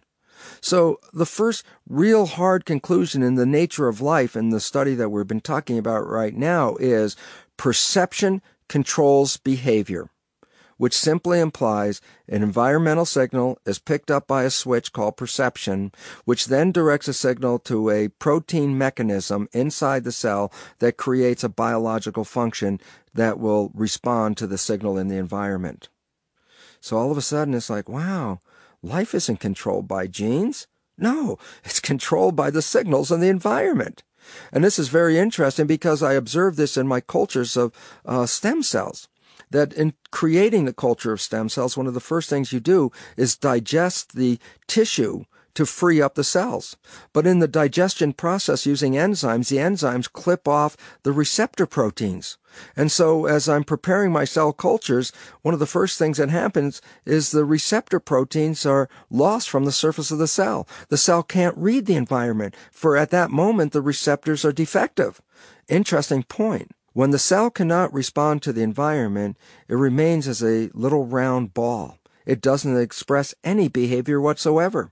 That the cell does not express behavior until such time that the metabolism occurring inside the cell leads to the replacement of the receptors that were lost by the enzymes. Once the receptors start to appear back on the surface of the cell then engages in behavior. So, in a very interesting point, when the cell cannot respond to the environmental signals, the cell does not express behavior. The signals and behavior are tightly integrated upon one another. So now we've gotten to the point. Behavior, yes, controlled by the environmental signal, and behavior is created through the action of the proteins in the cytoplasm. But then here comes an interesting point. As I said, there are over 100,000 different proteins. A cell does not make all of the proteins all of the time. It makes the proteins that it needs to use. Well, consider this possibility, that a cell is in the environment and a signal shows up that wasn't there before and the cell has to make a response, but now it doesn't have the proteins in the cytoplasm to make that response. And yet the signal is at the door knocking on the perception switch saying, okay, I'm out here, and the cell has to make a response. Now the question is, what does the cell do when it doesn't have the protein? Aha! This is where we bring in the genes, because the genes are the blueprints to make the proteins. But the question is this: how does a gene know when it should offer its blueprint to make a protein? The genes don't see the world. The genes are encapsulated and closed within the nucleus and have no visibility or awareness of what's really going on in the world. In that regard, genes don't know what should be activated and which proteins should be made and which ones should not be made themselves. That the genes are not self-actualizing.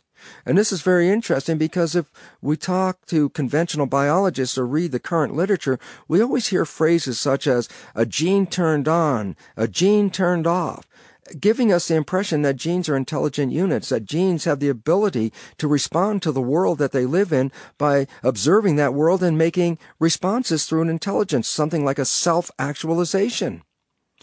The interesting part is, these are all words based on the original belief from the central dogma that genes control life, that genes are the active component. That was perceived in the dogma. And ever since then, we bought into the concept of genetic determinism. Genes are controlling life. Every time we invoke the concept that a gene expresses control, we're suggesting that the gene is able to self-actualize, that it has a consciousness or an intelligence to it to allow it to turn on or turn off. Well, this, as I said, is what we bought from our belief that genes were actually in control. But the reality is, genes are not in control. We have already demonstrated that by the fact that we could remove the genes from a cell and the behavior is still there. But now we can understand why that occurred, because the proteins are in the cell, and the proteins are controlled by the perception switches, and therefore the genes weren't even necessary, and that's why enucleating the cell didn't really cause a problem. However, the cells ultimately did die when the nucleus was gone. And the question is, well, then what was the role of that nucleus? And the answer is simply this: the genes provide the blueprints to make the proteins that comprise the machinery of the cell. That if I remove the nucleus, I remove the blueprints. The cell can still go along as it has the proteins. However, if a protein breaks down, which they normally do through wear and tear, just like any machine, when the proteins break down, I need to replace them. If there's no nucleus, then there are no blueprints. And so in a nucleated cell, when the proteins break down, there is no recourse to identify how to make a new protein. And when enough proteins break down that interfere with the vital functions of the cell, that's when the cell will begin to die if it doesn't have genes. So the cells die not because the nucleus was removed and interfered with the operation of the cell. The cells die when they're enucleated because at some point down the line, when I need to replace a protein that is vital for the function, I don't have the gene blueprint to do so. The cells without a nucleus can't reproduce their parts or themselves. So interesting point is, removing the nucleus prevents reproduction. And when you understand that, you realize, my goodness, in all the books we've given the nucleus the responsibility of being the brain. But in truth, the nucleus is just the gonad. The nucleus is the reproductive element. Now, if we look at the nucleus as a gonad and how it applies to reproduction, then we go back and have to say, let's look at those chromosomes, because the chromosomes contain the DNA where the blueprints are. Well, the interesting part, if you can recall from the earlier discussion, is that chromosomes are made out of 50% protein and 50% DNA. And in 1944, when Avery McLeod McCarty revealed that the DNA was the element that controlled the traits, protein biochemists lost out. Nobody cared about the proteins. Everybody wanted to deal with the DNA. So all subsequent experiments from the late 40s onwards really involved this: isolating the genetic material, the chromosomes, from the cell, separating the components of the chromosomes, the proteins, from the DNA, saving the DNA to do the molecular genetic experiments, and throwing away the proteins. So for 50 years, we threw away the proteins, which constitute about 50% of the nucleus. At some point, people started to say, 50% of the chromosome is protein. That's a lot of filler material. Is the protein doing something? And people started to look at the proteins. And all of a sudden, they found, oh my God, we didn't understand this because we've been throwing away the proteins for 50 years. There was a new understanding of the relationship between the proteins and the DNA. In the experiments that revealed that DNA was self-regulatory, those were experiments that were done with pure DNA. They in no way reflected what was actually going on inside a living cell where the DNA was already complex with the proteins. When we put the proteins back with the DNA, we get another understanding. It changes our belief in what we describe as genetic control and genetic determinism. It goes like this. Up to now, we've been talking as if they were controllable elements that genes turn on and turn off. And the truth is, a gene is simply a blueprint. That as a blueprint, it has no on and off, just as much as an architect's blueprint doesn't have an on or off. The blueprint is not self-actualizing. If it were, the architect would only have to throw the blueprint at the building site, and the self-actualizing blueprint would build the building. And yet the reality is, no, a blueprint is just information. Now the question is, what activates the information? Well, in this case, the contractor, who reads the blueprint and then decides to act upon the blueprint. Well, when we go back to the cells and the DNA and we say the DNA is the blueprint, but what reads it?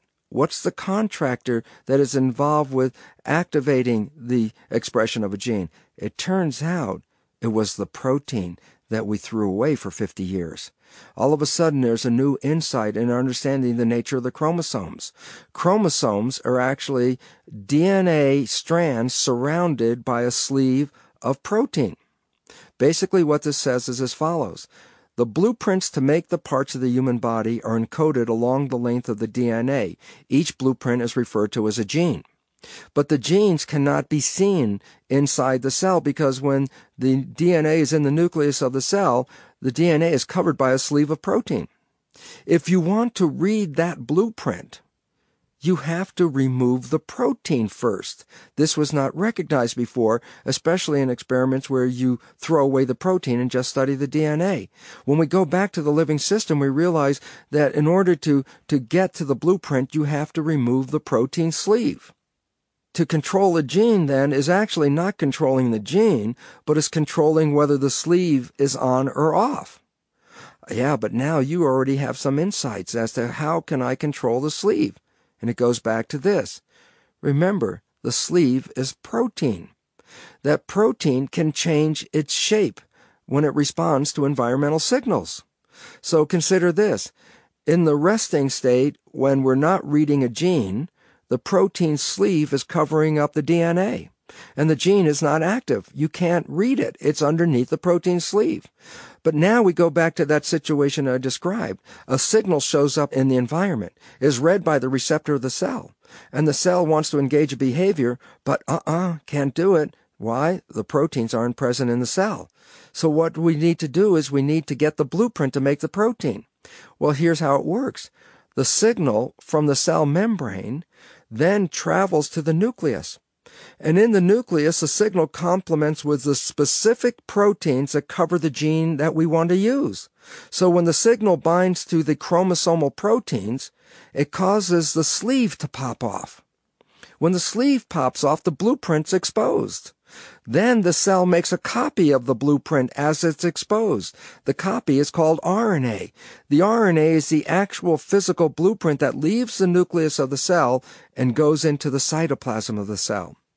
In the cytoplasm of the cell, there are protein devices that will read the RNA blueprint and create the new protein. So basically, it says this: genes are neither on nor off. In truth, genes are either covered or uncovered. But the cover and uncovering is the character of the protein. And therefore, if you want to use a gene, you actually have to regulate the protein sleeve. But the regulation of the protein sleeve is controlled by signals that are sent by the membrane from perception switches. So all of a sudden, we go from a biology where we looked at the genes as these devices that control their lives. People think that if they walk down the street someday, one of their genes is going to turn on them, and this gene is the culprit, that this gene caused a cancer. When it turns out, no, that's not actually how it works. The gene can only be activated when it's in response to an environmental signal mediated by the switches in the membranes, which are called perceptions. So when we look at this and put it all together, it says that the environmental signal via the perception switch sends a signal to the nucleus to uncover the gene to allow us to make a copy of the gene and then make proteins derived from that gene. What this basically says is genes control nothing. Genes are responsive to the signals of the environment. This new field of study is something called epigenetics. And in fact, this is what I was studying back in 1977, even though epigenetics is a term that is probably no older than 1995. Almost 20 years before the field of epigenetics was established, I was already seeing the action of epigenetics in my clone cultures. How was that? Yes, put my culture in condition A, environmental condition A, the environmental signals selected the genes to form muscle. Take the same cell and put it in environment B, and the environmental condition in that culture selected a completely different set of genes and caused the formation of bone. And thirdly, a completely different set of environmental signals leads to the activation of genes that provide for fat. The control of gene activity by environmental signals is the new science of epigenetic control. Well, most all of us and the students I was teaching in medical school are very familiar with a concept called genetic control, which literally means control by genes.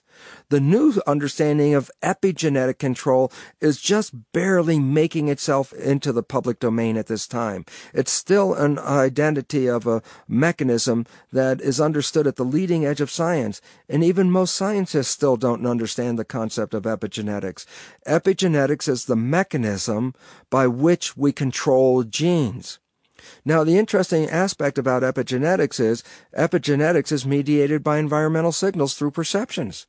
So rather than the old belief that everyone bought into that genes control life, and this is the big problem for the Human Genome Project, because when it was revealed there were only 25,000 genes, the reason why that was a failure to them was that it obviously takes more than 25,000 genes to make the complexity of a human. And so they didn't understand the control mechanism because they believed the genes were controlling themselves, and there obviously weren't enough genes. Now we find that epigenetics exists. Epigenetics is in fact the equivalent of a second genetic code. It's not secondary genetic code, it's actually a primary genetic code because epigenetics can change the readout of the genes. Well, we used to think one gene makes one protein. With studies on epigenetics, we find this. By the diversity of environmental signals, there's a diverse response that can be manifest from each gene.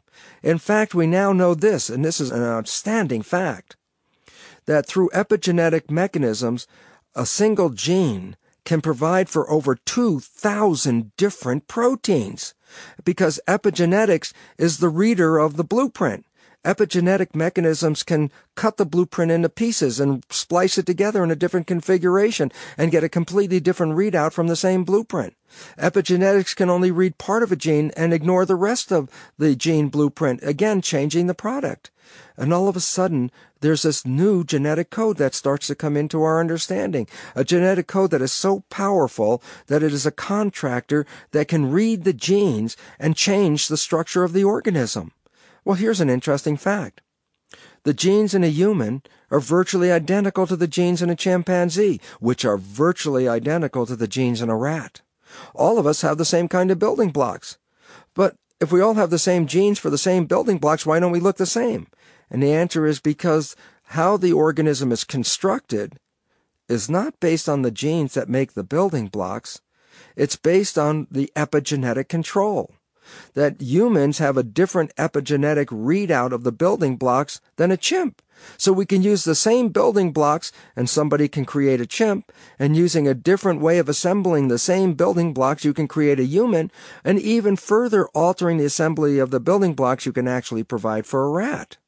And so it turns out that the control of life is not built into the genes that provide for the building blocks, the genes that we have studied from the beginning of the understanding of the genetic code to the very moment. That's where most research is involved. However, the field of epigenetics is changing our emphasis. We're now beginning to recognize that rather than messing with the genes, it's epigenetics that can alter the readout of the genes. Interesting to this point.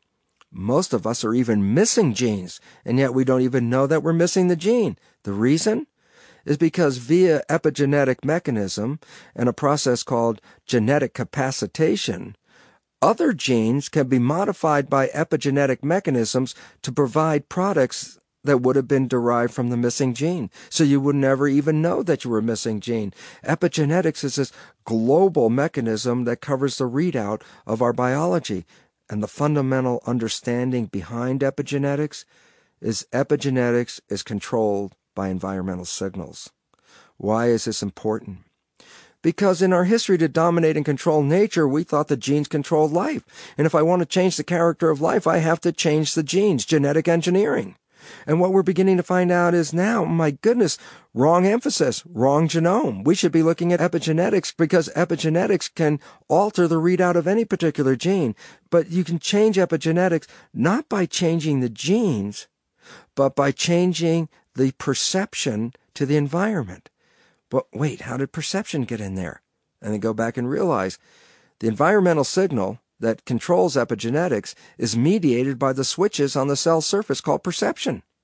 And all of a sudden we start to see, yes, how you perceive the world now not only controls just the biological proteins that make the functions of respiration, digestion, movement, but how you see the world, your perception of the world, selects which genes are going to be activated, and not only just selects the genes, but can modify the readout of the genes to make a protein that would best fit the environmental circumstances of the time. And then when you realize it, you say, oh my goodness, think how much easier it is to change our lives not through genetic engineering, the old way of messing with the protein-building genes, but by changing our perception, which then alters the readout of our genes. And in fact, when I talked about the influences that cause disease, and I mentioned trauma, toxins, and thought becomes the big element in this regard. Since perception runs our genes, misperceptions can misrun our genes. And misperceptions are interpretations of the world that are inaccurate. And yet the reality of the biology, as I mentioned, is it responds to perceptions. So I could call this the biology of perception. And yet, why did I call it the biology of belief? And the answer is, because not all of our perceptions are true. Some of them are totally inaccurate. And yet, even if they're inaccurate, they still run our biology. And inaccurate perceptions will inaccurately run our biology, which would lead to dysfunctions and disease. And that is why thought becomes a prominent contributor to the state of health that we express. So it then recognized the role that perception is the primary mechanism that controls biology. When we start to look at how perceptions influence cells, I started to get some very fundamental nature of the degrees and types of perception by observing my cells.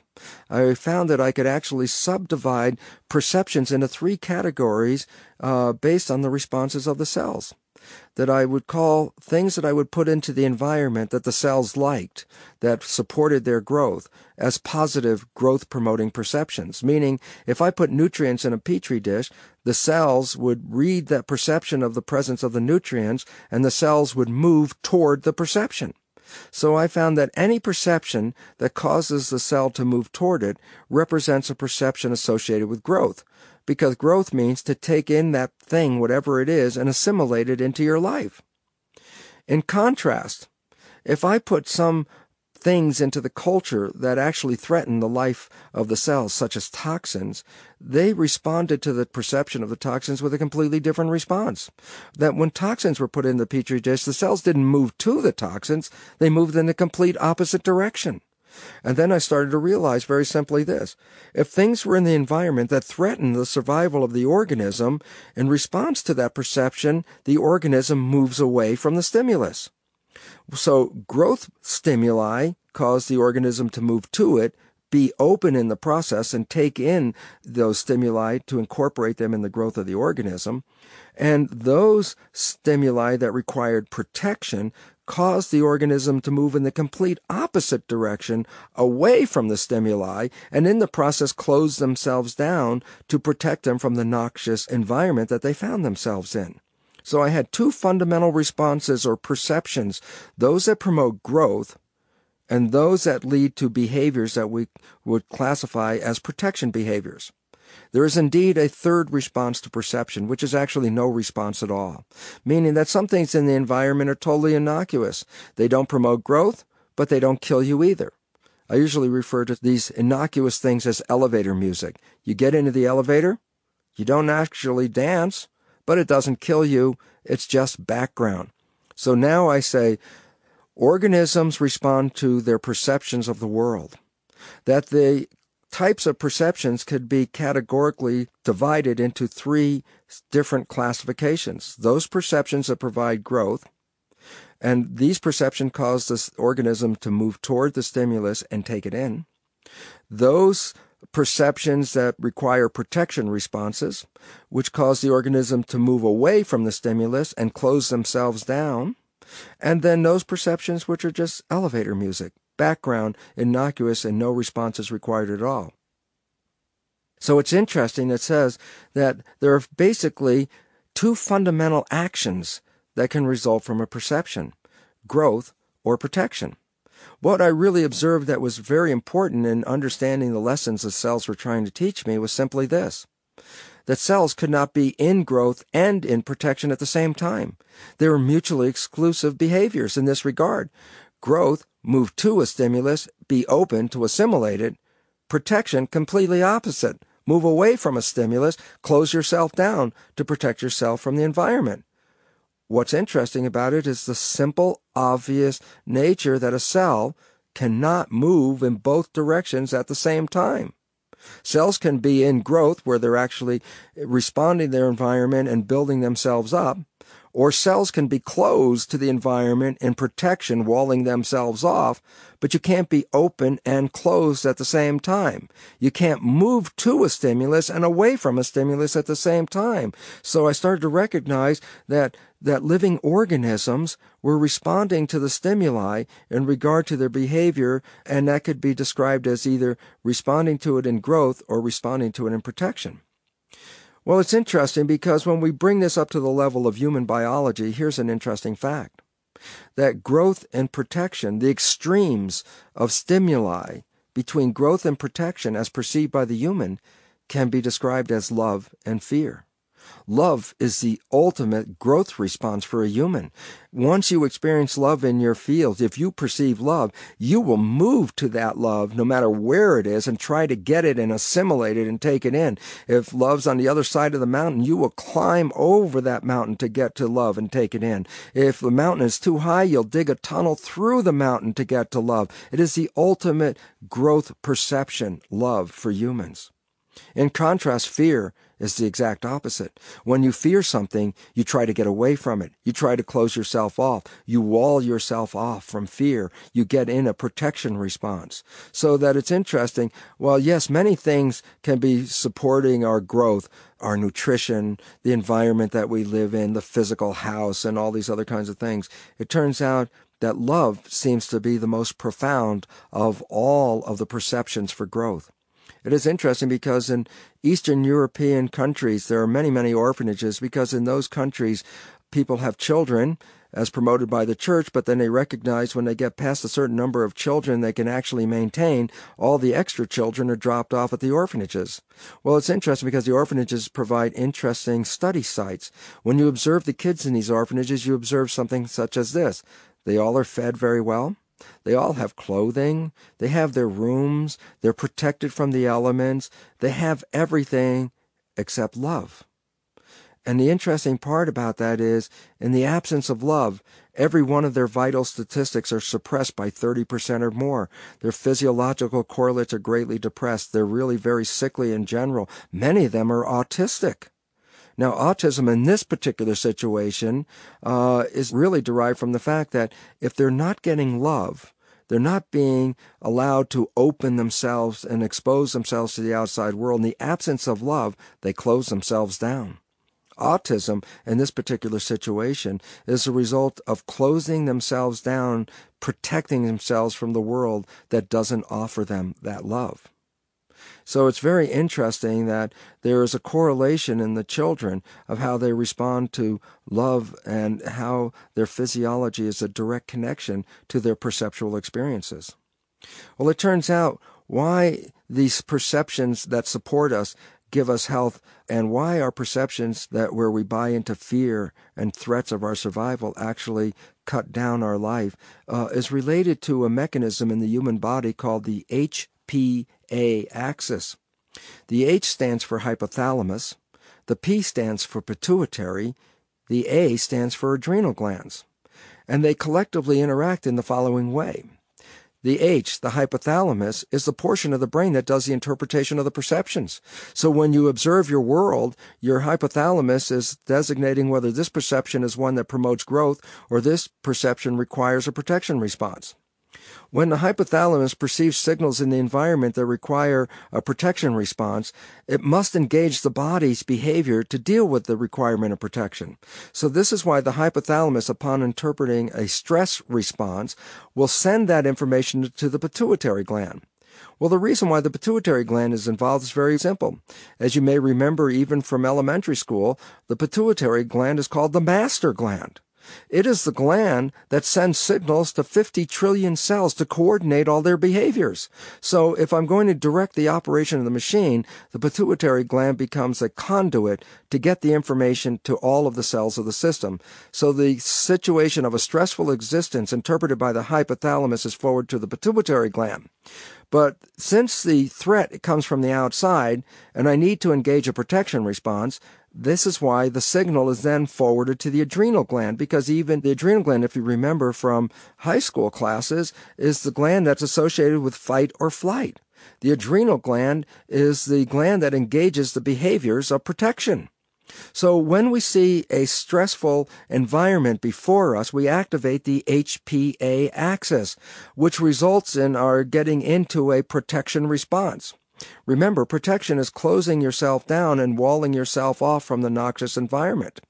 In this part, what do the adrenal glands do to promote this behavior? And this becomes very important for the following reason. The adrenal glands send out stress hormones. Well, the stress hormones inform the system that the threat that we may experience is coming from the outside world.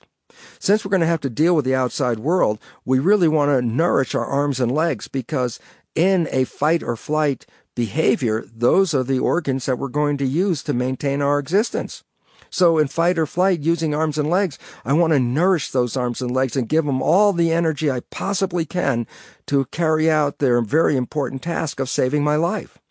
So to do that, the body shifts the allocation of energy to the protection system.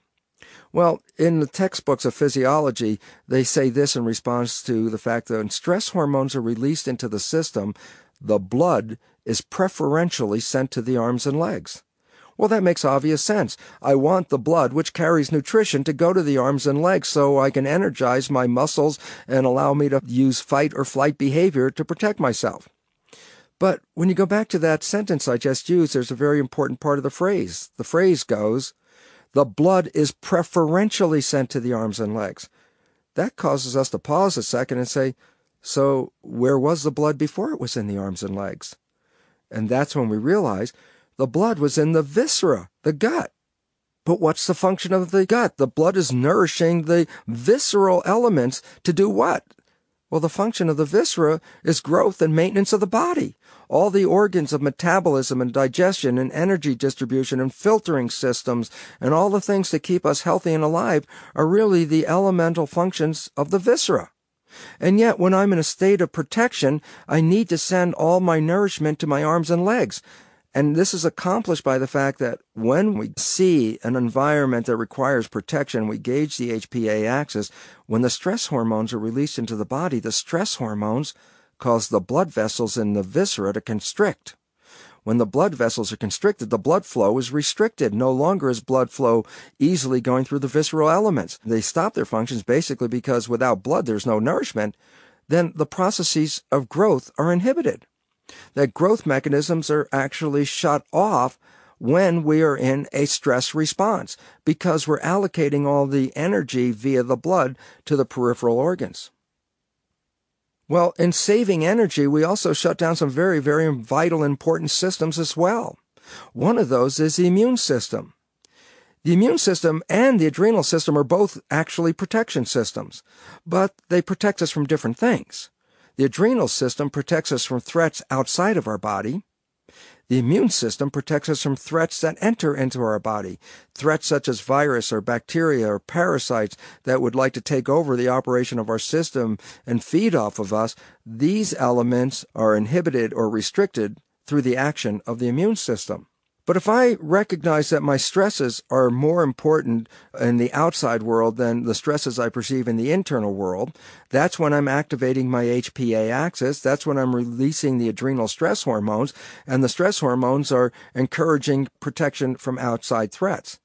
Well, to allocate all the energy it can, the system will inhibit the action of the immune system. The body recognizes the immune system uses tremendous quantities of energy to carry out its protection functions.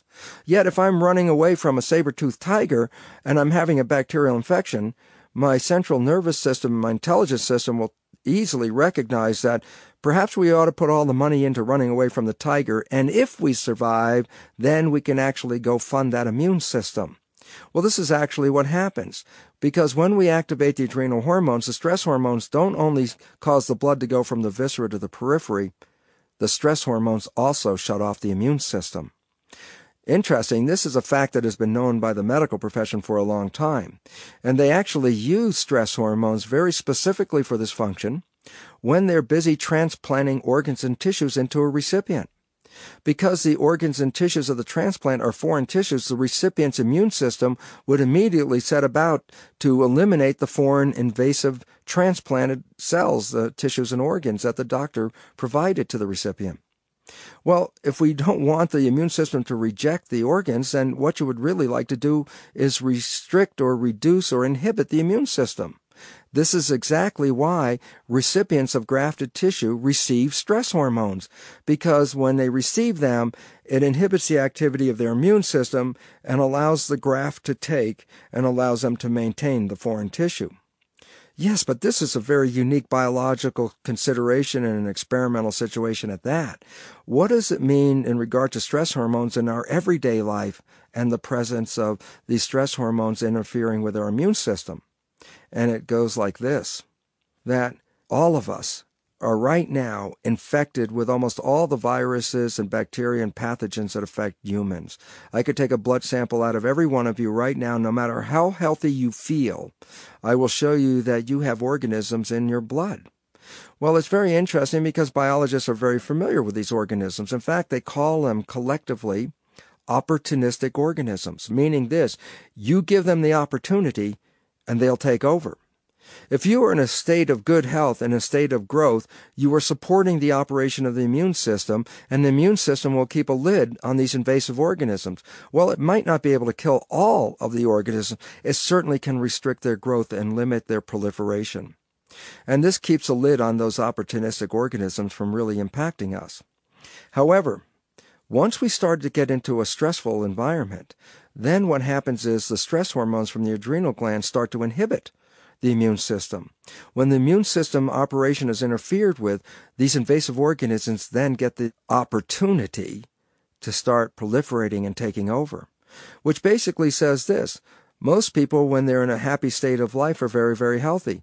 But once they start to get stressed, they start to get sick. Some people say, well, I just caught something when I was stressed.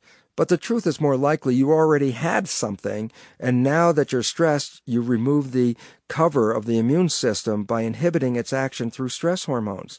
So all of a sudden you start to realize the very debilitating character of stress. That stress shuts down our growth mechanisms. The longer we're under stress, the more we're inhibiting the action of the viscera. That stress shuts down the immune system, because the more we're concerned of fears from the outside, the more we reduce the function of the internal protection mechanism just to allocate its energy to be used for the external threat.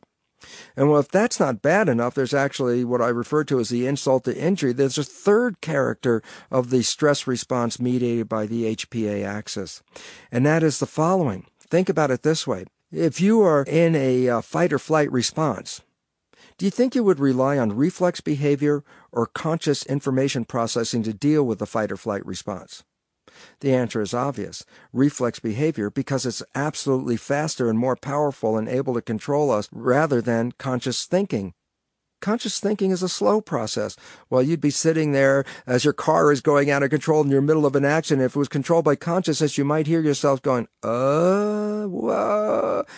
Rather than relying on that intelligence to run the car, when you're in a stress response, the stress hormones cause the blood vessels in the forebrain, the conscious part of the brain, to constrict, just as the stress hormones causes the constriction of the blood vessels in the viscera.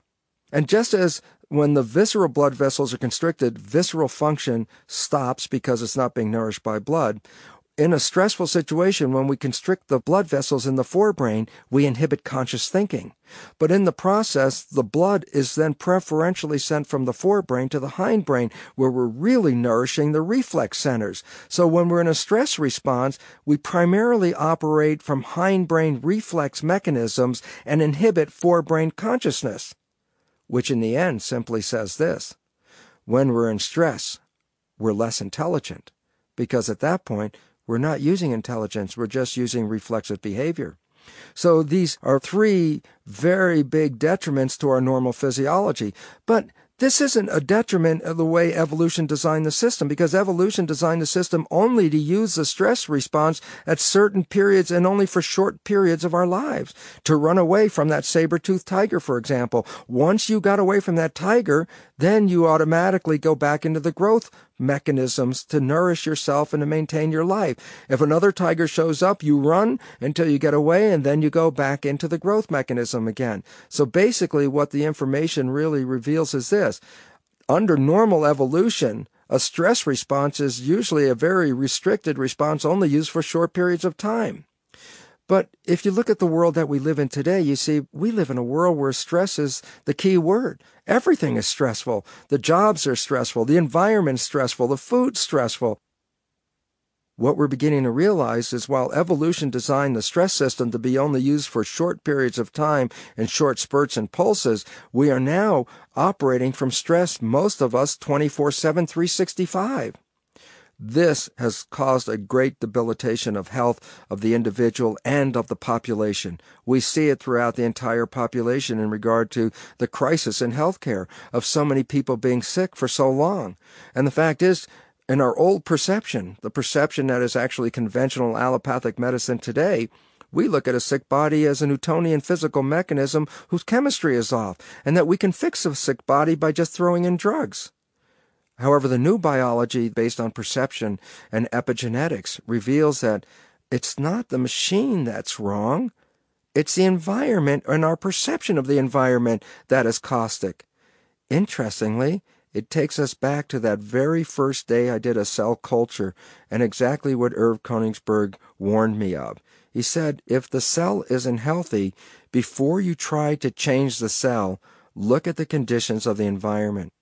And this is exactly where we should be today because, as I said, we are cells incarnate. Even though we're comprised of 50 trillion cells, we actually represent a composite of 50 trillion cells living as one giant cell. And the significance is, when we get sick, while we have a tendency to say, well, let's fix your physical body, the reality of Irv's warning comes to play here and says, before you fix that physical body, first consider the nature of perceptions, because perceptions are the things that primarily distort the normal functioning and operation of the machine. And I refer back again to the fact that I said the operation of the biology is due to the signals and the proteins.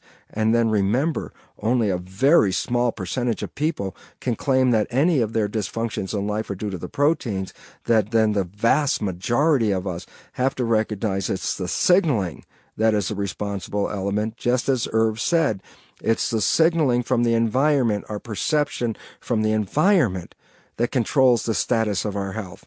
Yet, while this is very interesting information, in the end it is most empowering because, again, it says, if you really want to control your biology, interior health, as well as your exterior reality, you have to recognize the power of your perceptions in shaping both your physiology and your life experiences. Then it's really incumbent upon us to understand the nature of our perceptions. Where do we get the perceptions that run our biology? It's not so much the positive working perceptions that I'm really concerned about.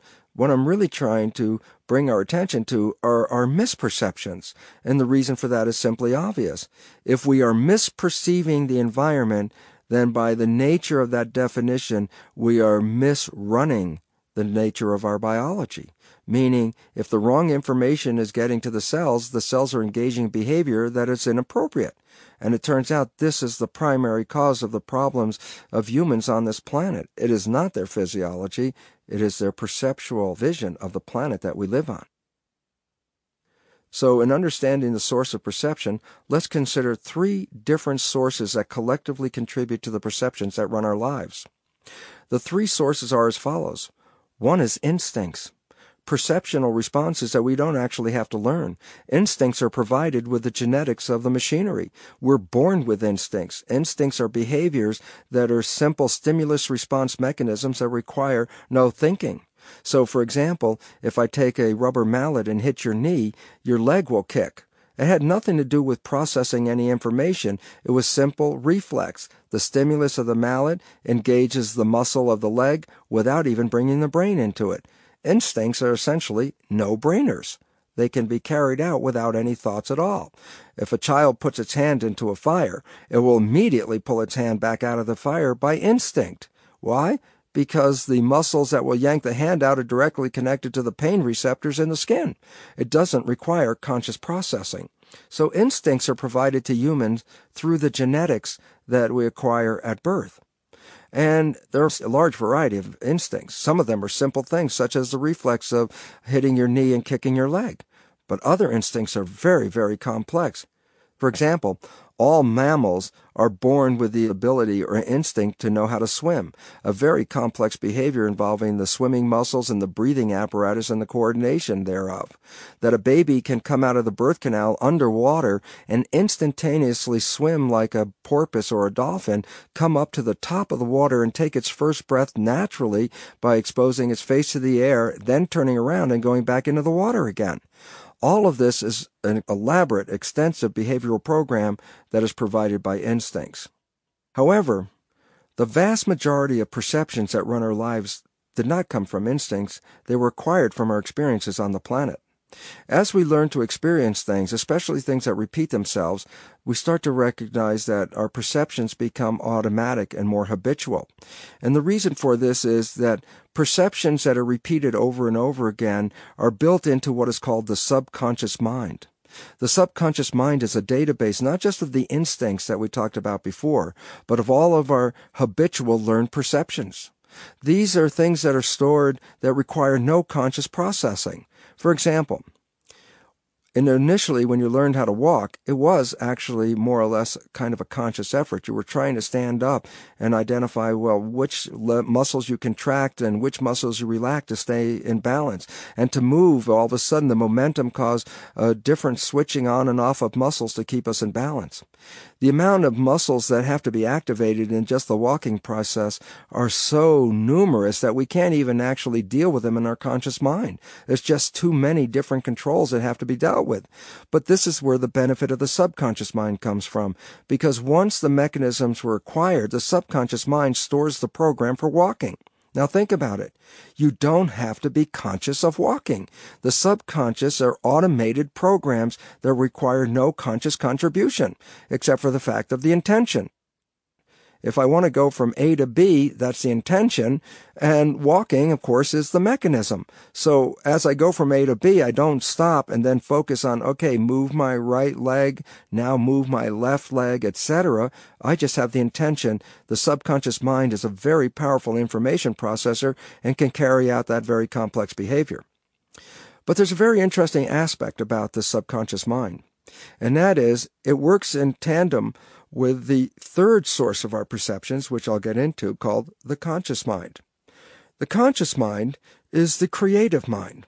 The conscious mind is the volitional mind. It's the mind that's associated with our identity of self. It's the mind that is apparently associated with our spiritual identity as well.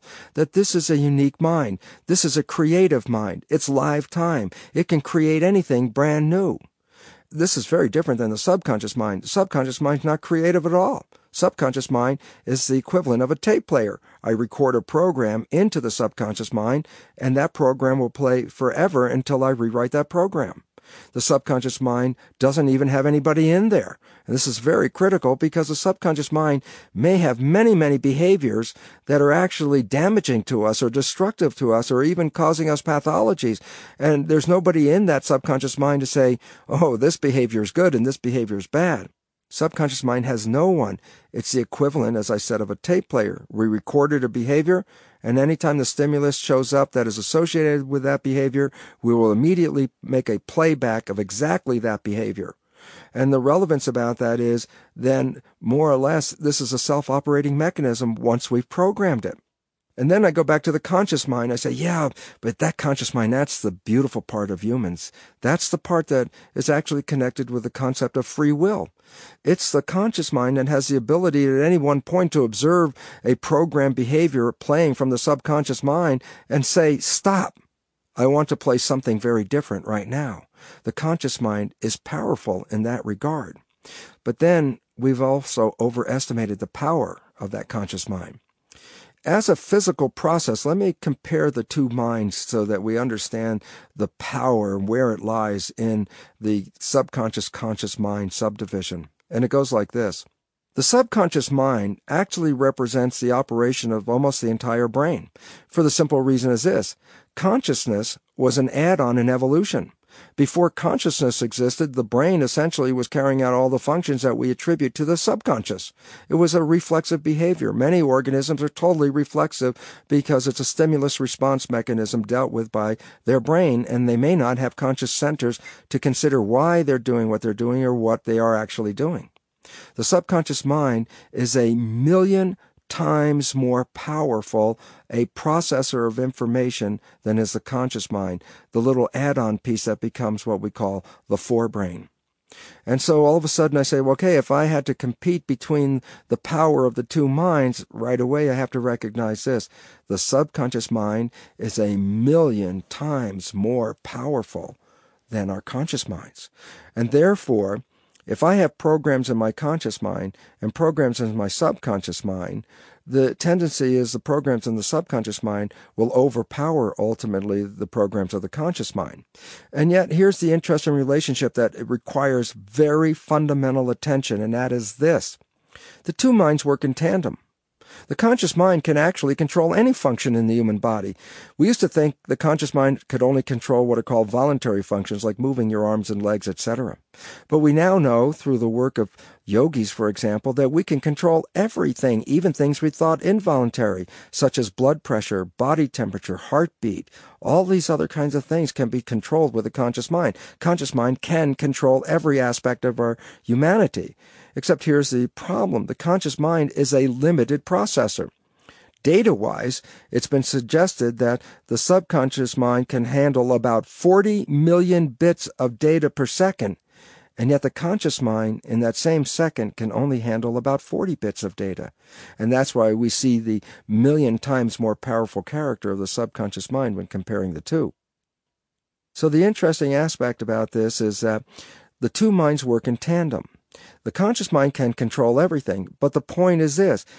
Whatever the conscious mind is not focusing on will be managed by the subconscious mind. Well, then this becomes an issue for if we are in our conscious mind and let's say we're involved with a discussion with somebody, then the behaviors that we're carrying out that we're not paying attention to are being run by the subconscious mind.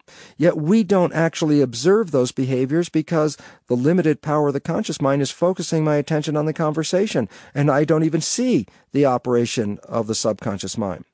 This becomes problematic because most of us are totally oblivious to the action of the subconscious mind. And why this becomes problematic is if the subconscious mind contains perceptions or programs that do not support us, we may not even see that we are sabotaging ourselves. Let me give you a further example that may make this more palatable and easy to understand, and it will work like this. When you first got your driver's permit and you got into the car, you have no programs of how to drive a car in your subconscious mind. You haven't done it yet. So learning how to drive the car involves a conscious mind. So as you got into the car and you got the keys out and put in the ignition, you started to become very conscious of everything. The rear view mirror above your head, the side view mirrors on the doors. You started looking out the windows, the front, the back, the sides. You started looking at the gauges on the dashboard. You started to keep your attention on your feet on the pedals, the gas pedal, the clutch pedal, the brake pedal, etc. And all of a sudden you were also paying attention to the person who was sitting next to you yelling at you about your driving. And the reality, at some point, many people realize this conscious mind that processes 40 bits per second sometimes can't even handle that much information. Some people get behind the wheel and get frozen because their conscious mind can't handle all the information that's coming in at the same time. However, let's say now we've been driving for years. And so our subconscious mind has now acquired through repetition all the skills needed to learn how to drive. Well, the interesting thing is, now that you've been driving 10, 20 or so years, you get into the car, you get the key in the ignition, you're not even paying attention to that. You have someone, let's say, in the passenger seat, you're involved in a discussion.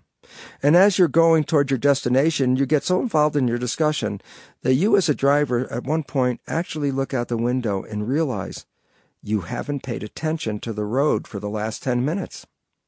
Well, don't be concerned by that because the subconscious is driving the car because your conscious mind was engaged in the discussion. And the conscious mind, not being as powerful as the subconscious mind, is actually even better that the subconscious mind is driving the car. It does a far better job of observing the world and handling the car than the conscious mind does. That's not the problem. The problem is this. You just drove for 10 minutes. And then I ask you, please describe your driving behavior during that 10-minute period. And then you look at me and say, but I didn't pay attention. I didn't see it. I was involved in a discussion. That's my point. My point is this. When the conscious mind is engaged, the subconscious mind carries out its programs, but the consciousness is generally oblivious of what those programs are. It doesn't see them because the consciousness is probably thinking of the future or thinking of the past or involved with some activity such as a conversation and not paying attention to the other behaviors that are manifesting at the same time. Most of us are totally aware that the jobs we do after they become repetitive don't require that much thinking anyway, because you can daydream while you're doing the job, and yet you're carrying out the job. And the issue, again, is you become oblivious to this. And one last point about the oblivious nature of the operation of the subconscious, just again to nail this home because this becomes very critical in the rest of our discussion. And it goes like this. If you know someone and you know their parent, and you begin to realize that this person and their parent pretty much express the same behavior, and you have the audacity to actually suggest to this person, you know, you're just like your dad, or you're talking to a woman, you say, you know, you're just like your mom. These people will almost look at you horrified that how could you have made such a conclusion? I am not my mom. I am not my dad. I don't behave anything like them. Aha. How come they didn't see the behavior that the outside person saw? And the answer was simply as we described before. Because in their conscious mind, they are indeed different than their parent. They are a different identity, a different spiritual connection. They have different beliefs and attitudes about life. Yet the reality is, the behavior they're playing in their subconscious mind is the same behavior that they acquired from their parents. As they're playing this behavior, they're not observing it, and that is the whole point of this discussion. That our conscious mind may have great intentions, and our subconscious mind is usually running the show.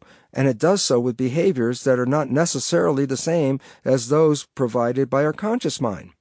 And when we try to understand the nature of this, we say, well, where did we get these behaviors from, these perceptions, our ability to respond to life that we're not paying attention to? And it was already clear in my last example, from your parents. And why this becomes important, because now what we recognize is this, that yes, the nervous system already has incorporated instincts as perceptual responses built in when you're born. But once the brain begins to develop, it starts to read the environment, interpret the environment, and make responses. And so once you are beginning to develop and your brain gets past a certain stage of development, you are actually beginning to download perceptions, responses to the environment that adjust your behavior. But these perceptions are actually downloaded into the subconscious mind. And many of them, when we express them, we don't even observe them. So it's really interesting that we talked about these three sources of perceptions: instincts, subconscious learned experience, and conscious creations. And the reason why these become important is instincts represent nature, as I mentioned. They came with us with our genes. Subconscious learned experience represents nurture. Nurture means perceptions acquired from our life experiences. And so the subconscious mind has two sets of programs, the ones from nature and the ones from nurture. And it's interesting because over the centuries, scientists have argued back and forth, which is more powerful, nature, nurture, nurture, nature, etc. And in fact, in the last number of years, as the gene theory has overwhelmed us, we've really given up nurture and deferred to nature, saying that we're controlled by our genes and our biochemistry, and that nurture has very little to offer in this regard. And it's interesting because while people are arguing nature and nurture, everyone really left out of the argument the third source of perceptions, consciousness. And why this is important is because in the argument of which is more powerful, nature or nurture, consciousness makes that a moot issue. The reason? Consciousness is more powerful than either nature or nurture for this reason. Let's say I acquired some behaviors in my nurture experiences that are not really good for me. With consciousness, I can override nurture. We also now recognize that since genes are controlled by epigenetic mechanisms, which are mediated by perception, then through my conscious perceptual experiences, I can even rewrite my genes. So it's interesting because the argument of nurture and nature gives way to the reality of the dominance of consciousness. And yet, as I mentioned, consciousness is an add-on option in our human evolution. And in fact, most people don't even exercise that particular option. They live their lives mostly through the programs of repetition. They do the same thing every day, repeating it day by day, and their head is usually lost in the fog, dreaming of the future, thinking of the past. And yet the reality is, if your conscious mind is not in the present moment, but then according to the relationship of conscious and subconscious, the tandem relationship, if the conscious mind's not paying attention, then everything is run by the subconscious mind. Yeah, but as I said, when did we start getting these perceptions that constitute our subconscious experiences? And the answer is, we started in utero. that as we were developing as a group of cells forming the fetus started responding to environmental information as any living organism does. Every cell responds to the environment. Every community of cells responds to the environment. So the fetus is responding to the environment. But then you might ask, well, what environment does the fetus respond to? Of course, the mother's environment, because it's in utero, it's encased in a placenta inside the mother. And so the fetus doesn't have a direct access to the external world, the environment of the outside, to know what's going on. And yet nature deemed the environment very relevant in controlling genes and behavior. So in that regard, it's very interesting that nature provides information of that environment to the developing fetus for a simple reason. The fetus, having information of the environment that the mother experiences, can adjust its biology, its behavior, and its genes to fit the environment that the mother experiences. And the reason why this is necessary is because when that baby is born, it's going to live in the same environment that the mother experiences. So in the process, the baby is picking up information about the environment via the mother. Now, how this occurs is the placenta.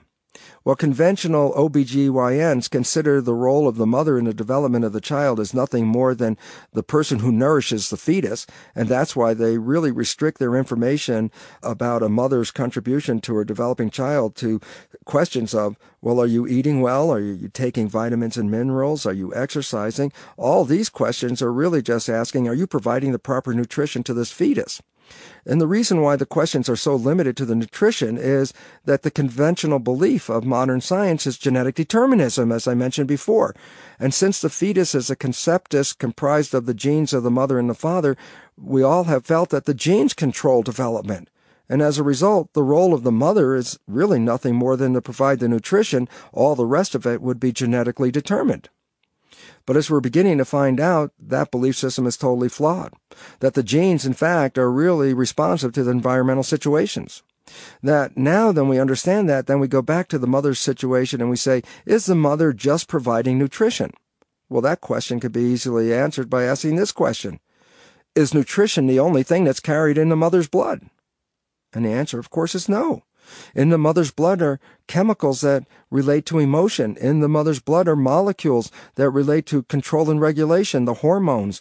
And why is this relevant? Because at the placenta, yes, nutrition is passed from the mother's blood to the fetus, but we also now recognize at the same time so is information.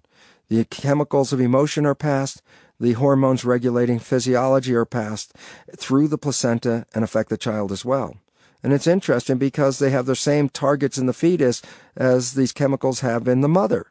So if the mother is feeling anger, the emotional chemistry of anger crosses the placenta, so does the child feel anger. If the mother is feeling apprehensive, the child is feeling apprehensive. And all of a sudden we start to find there's a direct connection between the mother's experiences or perceptions of her world and the experiences and perceptions that are downloaded into the fetus. Again, this becomes very important in changing the status of the fetus, this pre-knowledge of the world before the fetus enters the real world. I refer to this as the mother, in this case, as being nature's Head Start program because it's giving information about the environment to the fetus. The mother is not alone in this process by any means. The father forms a dynamic duo because it is actually the relationship between the mother and the father. That information is really what's shared with the fetus. So if the father messes up, that changes the mother's perceptions and her emotions and attitudes, which then impacts the child. So we should be very aware of this, that we started to get a lot of information about the environment even before we were born. Many of us started to get downloads of information that we weren't even wanted, for example. If the child was derived from a pregnancy that was not expected or planned, and the parents feel, oh my goodness, how can we support this child? Already the child, through the emotions of the mother and the chemistry of her physiology, is already gathering that information as well. We are not born a blank slate. We are already born with programs established for us. That, for example, a father can talk through the abdominal wall of a mother carrying a fetus. And as the fetus starts to hear the father, if the father repeats this pattern, then when the baby is born and the father opens his mouth, as soon as the father said a word, the baby knows exactly which one the father is. It already downloaded that information.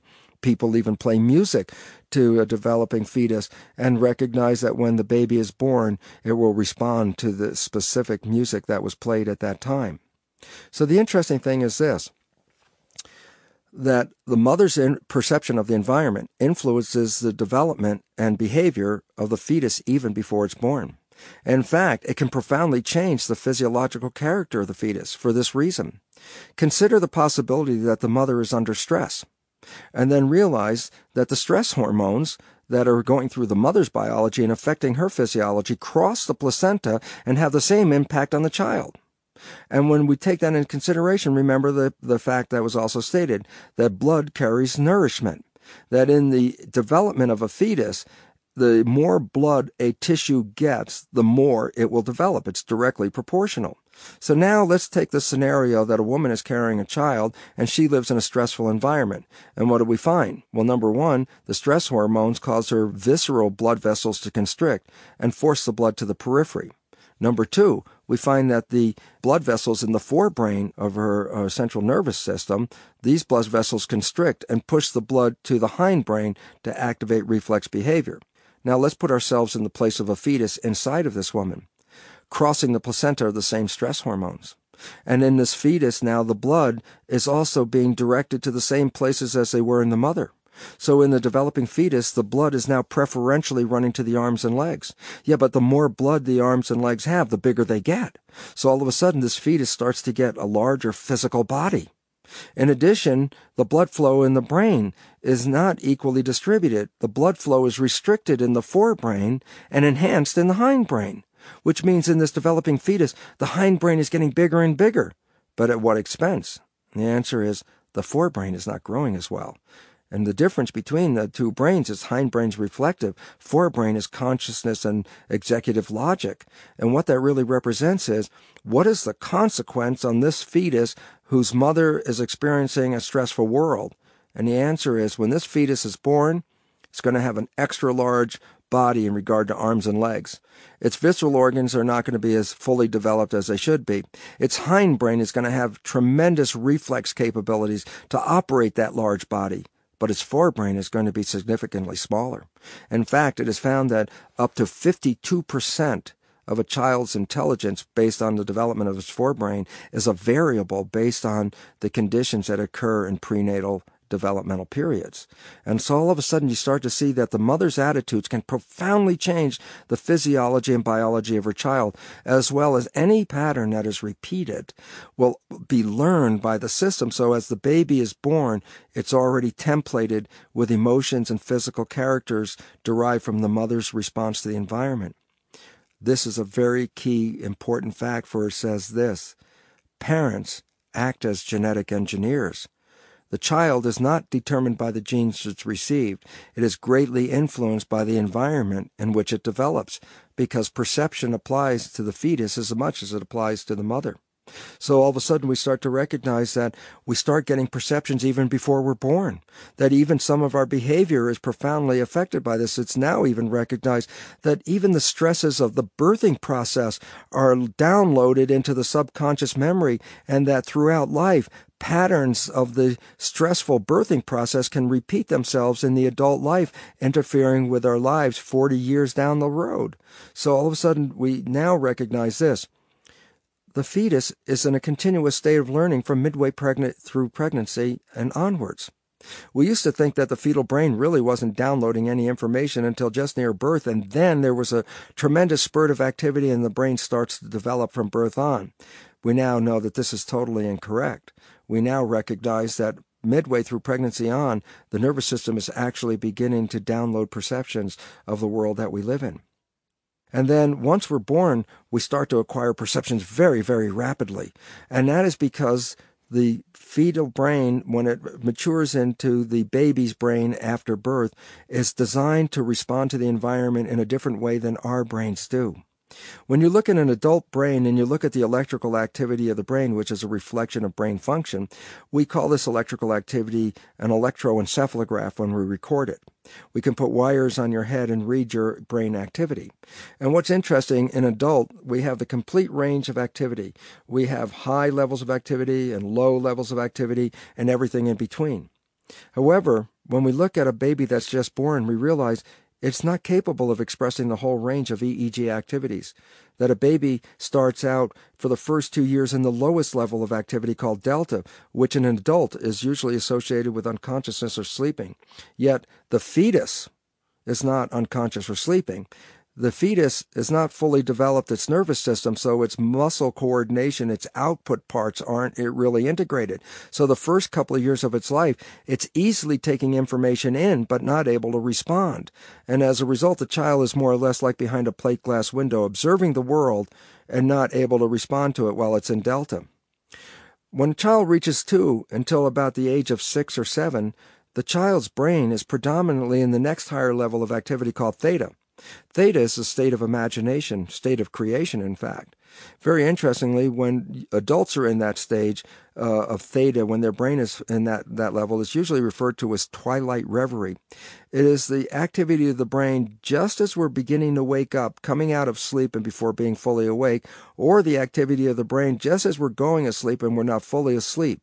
In these two states of twilight reverie, the individual can actually mix the real world with the dream world. So, for example, upon awakening, if you have a radio alarm clock and the radio turns on before you awake and you're in a dream, you can actually begin to mix the contents of the radio show with your dream and mix the real world with the imaginary dream world, and that's twilight reverie. Well, it's interesting because this is the predominant state of a child between 2 and 6 years of age. During this period of life, the child is mixing the real life world with the fantasy world. So when a child makes mud pies, it's not mud, it's actually a pie. When they're riding a broom and calling it a horse, to them, it actually is a horse. They're in that middle world of dream world and real world, and they live through that world through the first 6 years of life. By about 7, the child begins to ramp up and be in a more predominant state called alpha, which is a higher activity.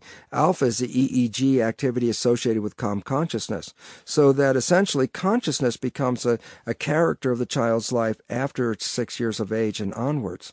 And by 12, the child then ramps up to the even higher level of beta activity, which is focused schoolroom kind of consciousness.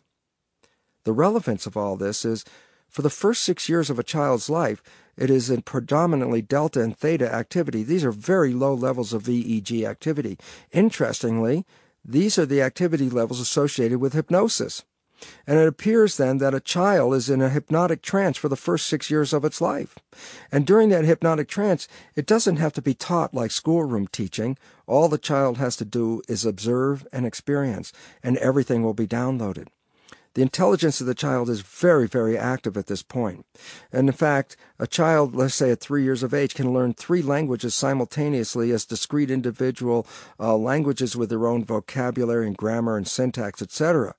And yet when a child gets to be 8 or 9, it doesn't have that ability to do 3 languages at the same time. In fact, it's even hard to learn 1 new language at that point. What that really represents is that a child is in a state of superlearning for the first 6 years of its life, but it's not being conscious of yet. It's just downloading what it observes, what it hears, what it sees, what it smells. Its perceptions of the world are downloaded. If it's a male child, it will focus on its father and observe how its father responds to the stimuli of the world and how the father's behavior is programmed. As a male, it would look at the mother and see how a woman would relate to this father. And in the program, this young male will actually gather an idea of the kind of woman that he will actually look for when he's older. In contrast, if the child is female, she will really focus on the mother and see how she responds to stimuli, see how she responds to the father. The kids will see how parents talk to other kids and how they talk to adults is completely different.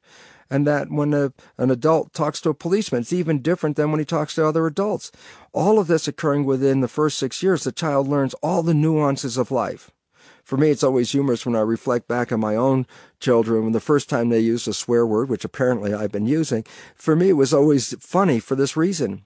When they used a swear word, they didn't use it out of context. They used it in such perfect nuance that you knew exactly what they were talking about and what they exactly meant. So we learn more than just the word. We learn all about the word and even how to say words and how the nuances of words are very important. All of this before we're really even conscious.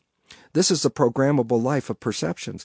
This enables us to fit into society very, very quickly because we can download all the rules without even consciously thinking about them. We're just being hypnotized by the world that we live in. It's here where we acquire our perceptions of life. And it's here where we can also acquire our misperceptions of life. So, for example, if I'm in my backyard as an infant and I see my first snake, and I point to it, and my mother sees it, and she's with me, and she's deathly afraid of snakes. She sees the snake and yells, "Snake!" grabs me by the arm and yanks me out of the backyard to protect me. I've just acquired a perception, a download, a hypnosis. It says, this organism is called snake, and snake is dangerous. The significance of downloading this information is the next time I see a snake, I already have a subconscious program to deal with it. I see a snake, I yell snake and run like crazy to protect my life. Well, it's interesting because if I go back to that scenario and find that the snake slithered from my backyard into my neighbor's backyard, and in that backyard there's another young person with their mother. But their mother happens to be a herpetologist, let's say. And as this garden snake slithers into view, the mother says, "Oh, look at this. This is a garden snake," and then holds the snake for the child, and then hands the child the snake, and describes how beautiful and wonderful the snake is. This child has a perception of snake, but it is totally different in regard to the perception of snake that I received just moments ago.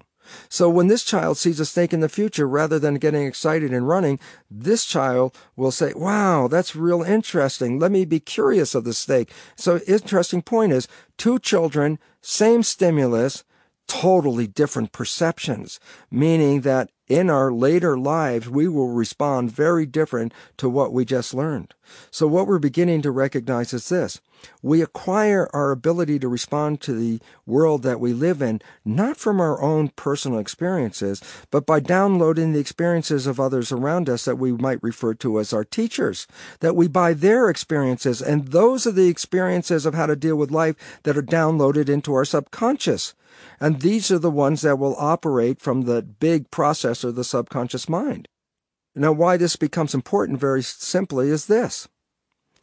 When I am operating my day-to-day life, I have always held the belief that I'm operating my life in harmony and agreement with the thoughts that penetrate my conscious thinking. And yet now we find something new. Neuroscientists are telling us of a surprising piece of data, and it goes like this. That anywhere from 95 and perhaps more closely 99% of the day, we operate from the subconscious mind, the more powerful mind of the two.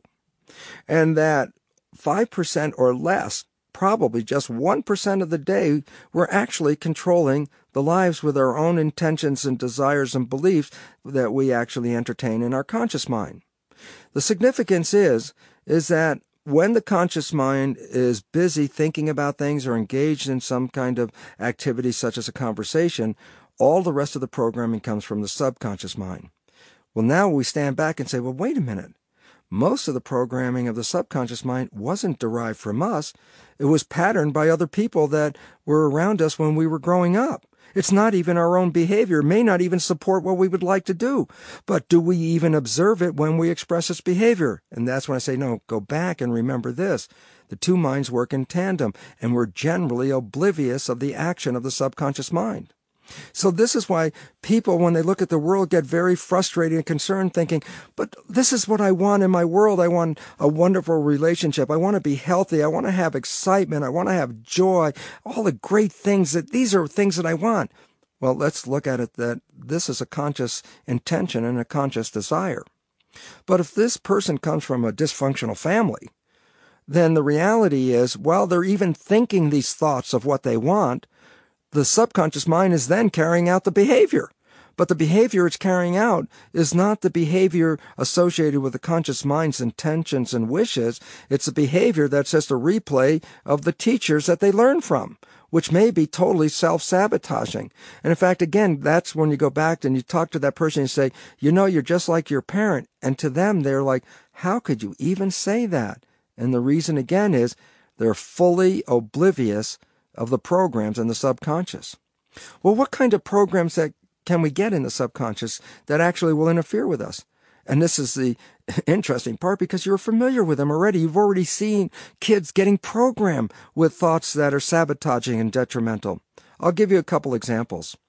For example, let's say you're in a busy department store and the parents are pushing a shopping cart around, and behind them is a little toddler who is grabbed onto some toy and now throwing a tantrum. Mommy, I want this toy, I want this toy. For a moment, stop and listen to what the parents say to this child. Especially if they're frustrated and they really want to get out of the store. They really make it short and sweet. Something like, you don't deserve that toy. Now come on, let's get up and we're leaving. And these kind of things are said to a child. You're not good enough for that. You don't deserve. Things that children hear when they're less than 6 are not thought about in their conscious mind. Their conscious mind's not even really working at that time. That's alpha consciousness. They're just directly downloading into the subconscious. What do they download? You were probably downloaded with the same thing. I was downloaded with things like this. Who do you think you are? You're not smart enough. You're not good at X, or you're not good at Y. You're a sickly child. You don't deserve things. Well, when we hear those and we're less than 6, remember this. We don't have to have an education. We just have an immediate download. The immediate download goes into the subconscious. The subconscious is a habit player. It will play that habit not just when we're kids. We'll play it until the day we die. So now look at yourself. Let's say you're 40 years old and you came from that particular family that was in the department store. And your conscious mind is now reviewing the current status of your life and not very satisfied with it, thinking, my goodness, I work so hard. I'm smarter than the rest of the other people on the job. I'm not getting paid as much as I should. I should even be the boss of my section. How come I'm not getting that? And of course, the immediate thought is, because the universe and the conditions of the world aren't offering it. I'm a victim. Things are out of my control. I just don't get them for whatever number of reasons, and I can give you a whole list of reasons. And yet the truth is, they didn't get the position because that was a child that was repeatedly programmed to believe, you do not deserve things. And why is this relevant? Because 95 to 99% of the day, this processor, the subconscious mind, 1,000,000 times more powerful than the processor called the conscious mind, is playing the same program over and over again. You do not deserve, habitually playing that program. And all of a sudden, that would cause us to engage in behaviors to make that belief coherent. In other words, I cannot engage in a behavior that will reward me, because if I get rewarded and I have a program saying I do not deserve, that's a conflict. It won't work. So what the subconscious mind will do will engage in programs and behaviors to be assuring of the fact that in the end, I won't get something because I don't deserve it. Now, why this becomes a problem is that there's a tendency to believe that there's actually something or someone in the subconscious mind. So that as we become aware of information, we think, now that I understand this about my life, I will be different. So, for example, people go to cognitive therapy and they say, let's review the history of your life, all your experiences. And they go back over every hurting thing that you've ever felt in your life. Every time you were rejected, every time you lost, you go over all those events and you relive them again. Interesting fact, you actually re-experience them. Your whole physiology re-experiences those original things. And now, all of a sudden, after so many years of cognitive therapy, you sit down and you're very proud and you say, yeah, I spent $60,000 and I know every event that caused my life to be the way it is. My parents did this, my girlfriend did that, my friends did this. I make a whole list of them. I'm totally aware of them. And guess what? My behavior is still the same as it was before. And what's the problem? And the problem is this. Somehow or other, we've held a belief that if my conscious mind becomes aware of something, that will automatically correct the data in my subconscious mind. But this is a failure. It's an error for the simple reason. The subconscious mind doesn't have anybody in it. It's a tape player. The idea of trying to change the tape player by talking to it can be expressed in a simple example. I give you a tape. You go home, put it in your tape player. You push the play button. You start to listen to the program and decide you don't like that program, so what do? You go up to the tape player and have a discussion with it. Say, this is really not a good program. I wish you would play something different. Maybe you could play something like this or something like that. And as you start talking, you realize, I'm talking to this tape player for a long time, and guess what? It's still playing the same tape. And the reality, all of a sudden, you start to recognize is that it's not listening to you. So then you get mad. You get mad at yourself, and you start yelling at yourself, damn it, why can't you do things better? Because now you're talking to yourself to get the program to run better, and now you're arguing with yourself, and you're yelling at yourself, and you're berating yourself. And the reality is, who are you talking to? Not the subconscious mind. That might be your intention, but the unfortunate part is that subconscious mind's a tape player. Nobody's in there to even listen to your argument. The reality is, it falls on deaf ears. And after you get finished getting mad at yourself, then you're really left with the last thing, and then at that point you really start asking God to come in and change the tape player. And the issue about that is, no, it will not happen that way. The tape player is a very important device. It was not our enemy. The tape player was actually an adjunct to our consciousness in this regard. Because if all the programs were run in there correctly, then I wouldn't have to pay attention to the things in my life like I don't now anyway, but the programs that are in there would actually lead me to a successful end. I mean, think about it this way. If you happen to be a child in a family, and this family was an aware family, a conscious family, a very loving family, a family that worked on a win-win basis, that understood balance and harmony in nature and lived their lives that way and treated each other with respect and love and everything that we would think is the most wonderful family relationship. If you were an infant born into that family, that would be the program in your subconscious mind. You know what's interesting about that? That individual can grow up and not pay attention to anything in the world. They can spend their entire life daydreaming, and that person will end up on the top of the pile. Why? Because when they're not paying attention, every program in their subconscious mind would be leading them to very positive, satisfactory kinds of conclusions. But that, unfortunately, is a very rare exception. Almost all of us were brought up with dysfunctional relationships where our parents didn't have appropriate relationships. Their responses to the environment were not really fully supportive or encouraging of health or resolution, and that their information sent to us from them about who we are, whether we were smart or pretty or not smart or not pretty, and not able to do things, and not able to earn things, or not be worthy of things, and who do we think we are? These kind of the programs, when we get these programs in our subconscious, when we're not paying attention, those are the programs that are playing. So now we come to this very, very important conclusion, and it comes to this. We're not biological automatons controlled by genes where all of our programs are manifest at the moment of conception and the rest of our life is just playing out the programs of the genes. This is not true at all. That we are dynamic individuals, that we live in the world, and biological organisms are capable of adapting to almost any kind of environment. The reason why they're capable of adapting is they're not genetically programmed, that the programs of the genes can change and be modified by the experiences of the individual and the experiences offered by the environment.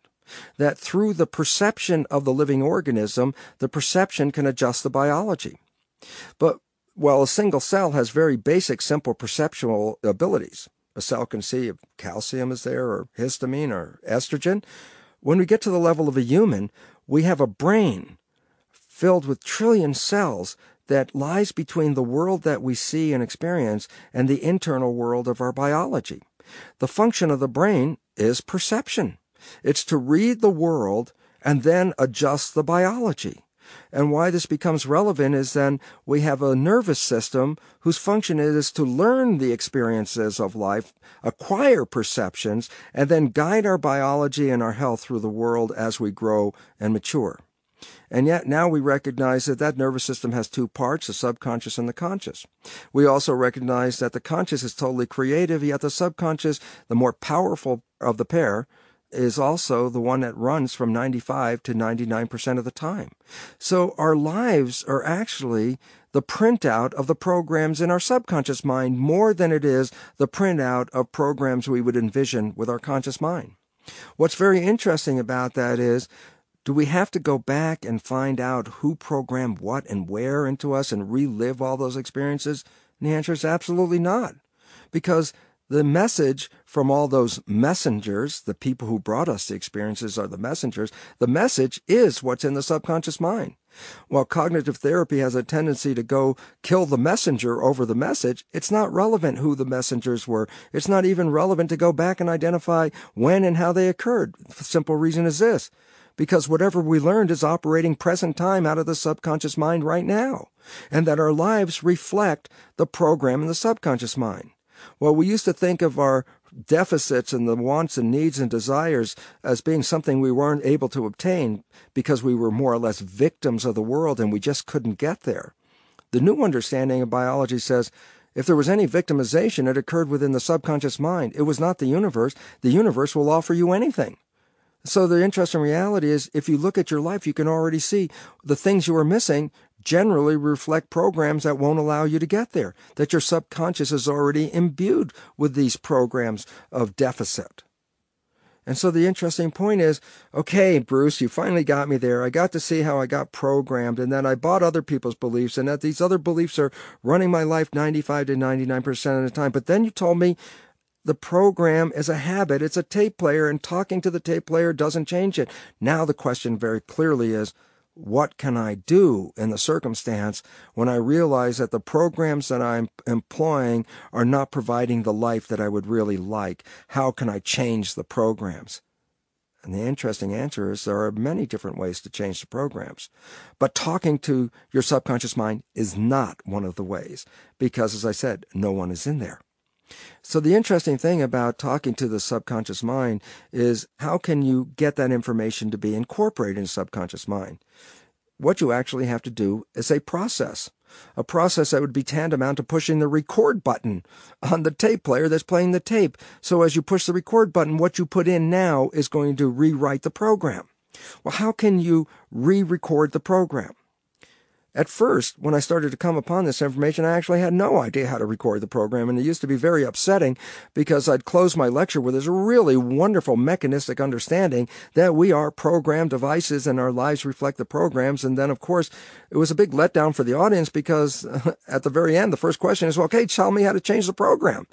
And I used to sort of back away saying, well, I can tell you about how the program works. I'm not familiar with it. So there was one point when I was giving lectures about how if you understand this new biology, you can create a life that's the equivalent of living in heaven on this planet right now, something I firmly believe. And when I was giving this, I'd also noticed that the people in the audience were a little bit unsure and skeptical about my advice that this could happen because they looked at me and they thought, for a guy who apparently knows all this stuff, your life doesn't look that great, Lipton. And that was when I started to realize that I would respond to them almost saying, and I'm glad I didn't say it, but essentially I said it was, well, do as I say, not as I do.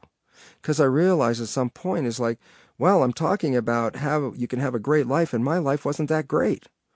And then all of a sudden it really dawned on me, I said, my goodness, I have conscious awareness of all the mechanisms, but my subconscious is completely programmed by other beliefs than the ones I just acquired. And so even though I acquired all this new awareness, I'm still operating from the habitual tapes from my childhood. So I started to try to pay attention to what can I do about that. And I started listening to the voices that run through our heads when we're doing things. So for example, when you're driving a car and let's say you come to the stoplight and you're waiting for the light, you can hear a dialogue going on in your head. Basically, it's tapes playing from the subconscious mind. And as psychologists tell us, about 70% or more of those tapes that are playing are negative and redundant. So when you get a moment, if you can hear some of those thoughts, just tune in every now and say, what am I thinking?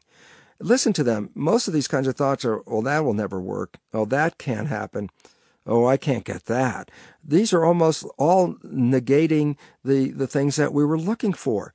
And if you start to hear thoughts that are negating the direction you're going, then you'll have to recognize this, that powerful processor, that million times more powerful processor called the subconscious mind, operating 95 to 99% of the time with programs that say I won't get it, will actually end up providing me with things that I didn't want. Things that I couldn't get the things I wanted because my mind wouldn't even allow them to come in. So as I started to listen to these, I started to recognize that in the process, I could actually hear something like a negative thing like, oh, that's not going to happen. And then I would consciously say, no, wait, that's not true. It can happen. I can get this. And I started to realize that if you become conscious of these thoughts, you can actually interact with them as they're being manifest and change them live time. Well, what happens is if you continuously do this process through something equivalent to habituation, you can lead to a rewriting of these codes. Now, but there's a problem with that, and that is, in the world that we live in, with so much activity and the speed of life that we go by, we really don't have at our fingertips the ease and comfort of sitting back to listen and communicate with our thoughts. So it's very hard to do this. This process, I later found out, was called Buddhist mindfulness. Being mindful, being conscious all the time. And that alone is really where the power is, for the simple reason. The conscious mind has all the wishes and aspirations and desires that you want for your life. If you stay conscious and stop daydreaming and stop thinking about the past and the future and be here now, then you are actually running the machine live with the intentions that you like. But the moment life starts to get busy and all of a sudden you start thinking about things and contemplating the past or the future, then you automatically start operating off of the mind that has the programs that do not support you. So Buddhist mindfulness is a way of getting there, but it's really difficult for most people to use that because of the time and the investment it takes to pay attention to your thoughts. So I later found there was another way that was very effective, and that would be clinical hypnosis. And the reason for why that is effective is simply that is the same state in which the subconscious was programmed originally. We were below alpha wave activity. We were in more or less theta wave activity, and theta is the hypnagogic trance. So I can go back into a hypnotic trance through a clinical hypnotherapist who can help me slow down my conscious thoughts, allow me to get into the hypnagogic state, and then reprogram the beliefs that were loaded into my subconscious mind. That is a very effective way as well. And lastly, there is now a whole variety of modalities that are collectively referred to as energy psychology. And the significance of energy psychology is that it's not cognitive therapy at all. It actually just deals with the energy in the field. It involves characteristics associated with superlearning, the ability to open up the brain and download information at rates of speed that are just phenomenal. And the relevance about all that is that using these varieties of different modalities of energy psychology, many of them have letters like EFT, TFT, EMDR. Some of them are sort of body talk is one form, avatar is another, Psych-K is the one that I work with. These are a variety of modalities that allow us to impact the program in the subconscious using an energy process wherein we can change beliefs that have limited us our whole lives, 50, 60 years, change a belief in about 10 minutes or so and walk away a completely different person as a consequence of this. So basically what it really says is we start to get into a new understanding of who we really are. We are not the genes. We are not the physical body. We are the mind inside the system. The mind, via the perceptions, control every aspect of our biology, our behavior, and our genes. And that we must understand that if we experience problems in the world that we live in today, it's not because there's generally something wrong with us and our biology. It's almost inevitably associated with there's something wrong with our programming and our belief about who we are and why we are on this planet. Because if we begin to understand this nature, if we begin to understand that we can reprogram ourselves, we can free ourselves from the past, we can free ourselves from the limitation, we can change our health by changing our mind.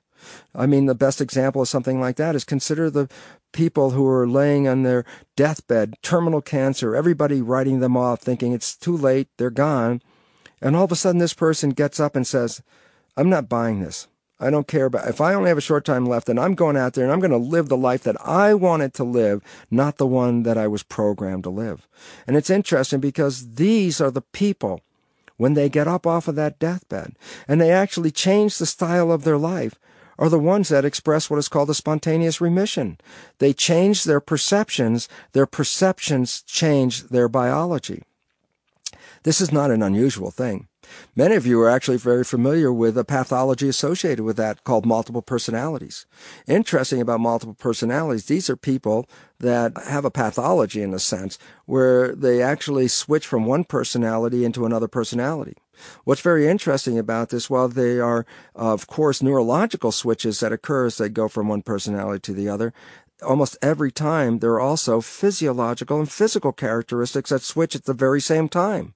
That in personality A, they could have brown eyes, and in personality B, they can have gray eyes, and this changes in about a minute or so. That in personality A, they can have an anaphylactic response, let's say, to dogs.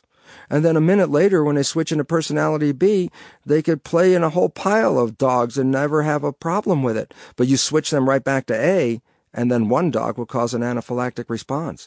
And so basically what we recognize as people change their personality, they also accommodate the changes by changing their physiology and their physical selves as well. Well, this is a pathology, and not a lot of people are interested in that. But how about real-life issues like, actors? Actors are interesting in this regard because when they take on a character, they also acquire the personality to play the character. And the better the actor they are, the more the personality takes over their lives. Some actors can gain 40 pounds for a role, and then as soon as the role is over, lose 40 pounds. Some actors could be thin and frail and then play somebody like Cassius Clay in a movie, and the next time you see them, you'll see him and say, oh my God, look at the physical build on this guy. And then the last movie I saw him in, he was a skinny little rail. And all this came about from what reason? The ability to take on the personality, change the personality in their life, and operate their body from a different personality led to a different biology. All of these examples are very clear and positive examples of how the mind controls biology. This includes what we call the placebo effect. The placebo effect is a person is sick and is given a pill wherein the doctor says, this is the newest, most effective pill for what you have. It's just out of the research labs. You're really going to love this pill. And the doctor gives them the pill and they get better, only later to find out that the pill was really nothing more than sugar or chalk, that there wasn't anything in there except for the belief. And it's interesting because it's now found that the minimum 35 to 40% of any drug's action is directly related to the placebo effect.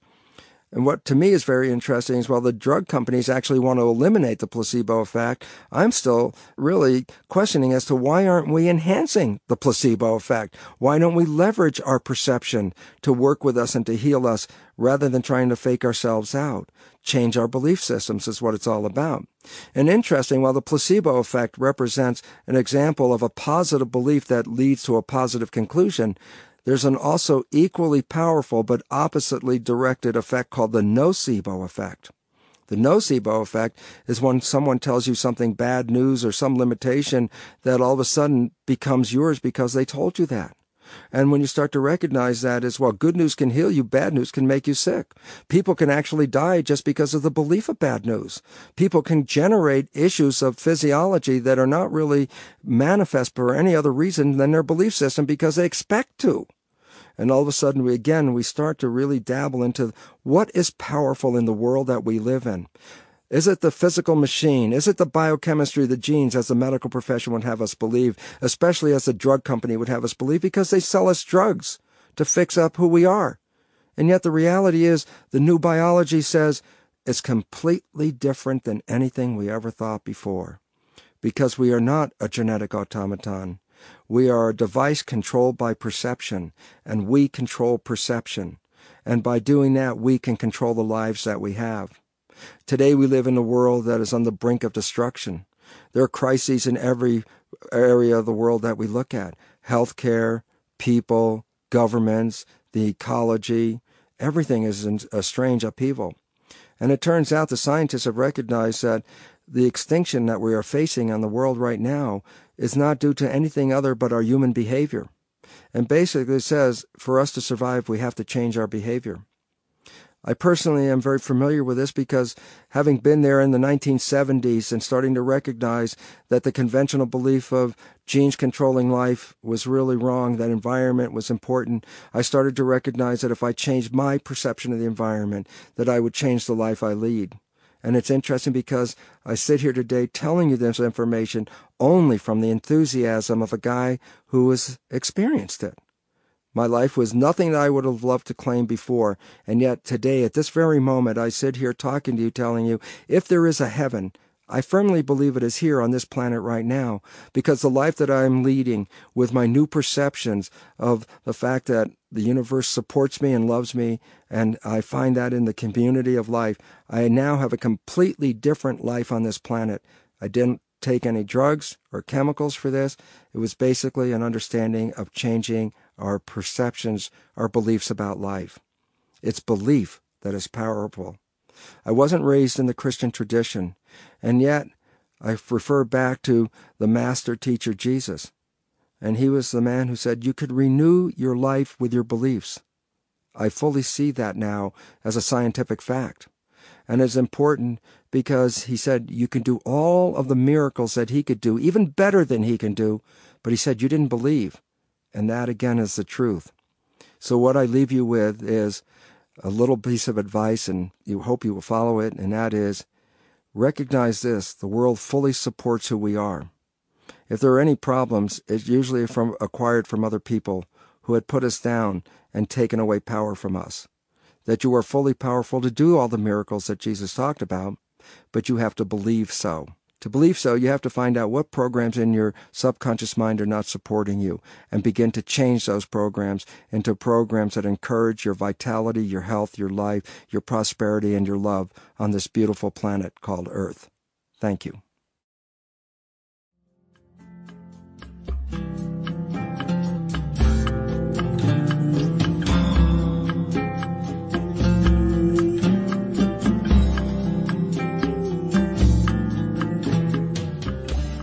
This concludes The Biology of Belief with Dr. Bruce Lipton. Music by Stephen McNamara. Thank you for listening.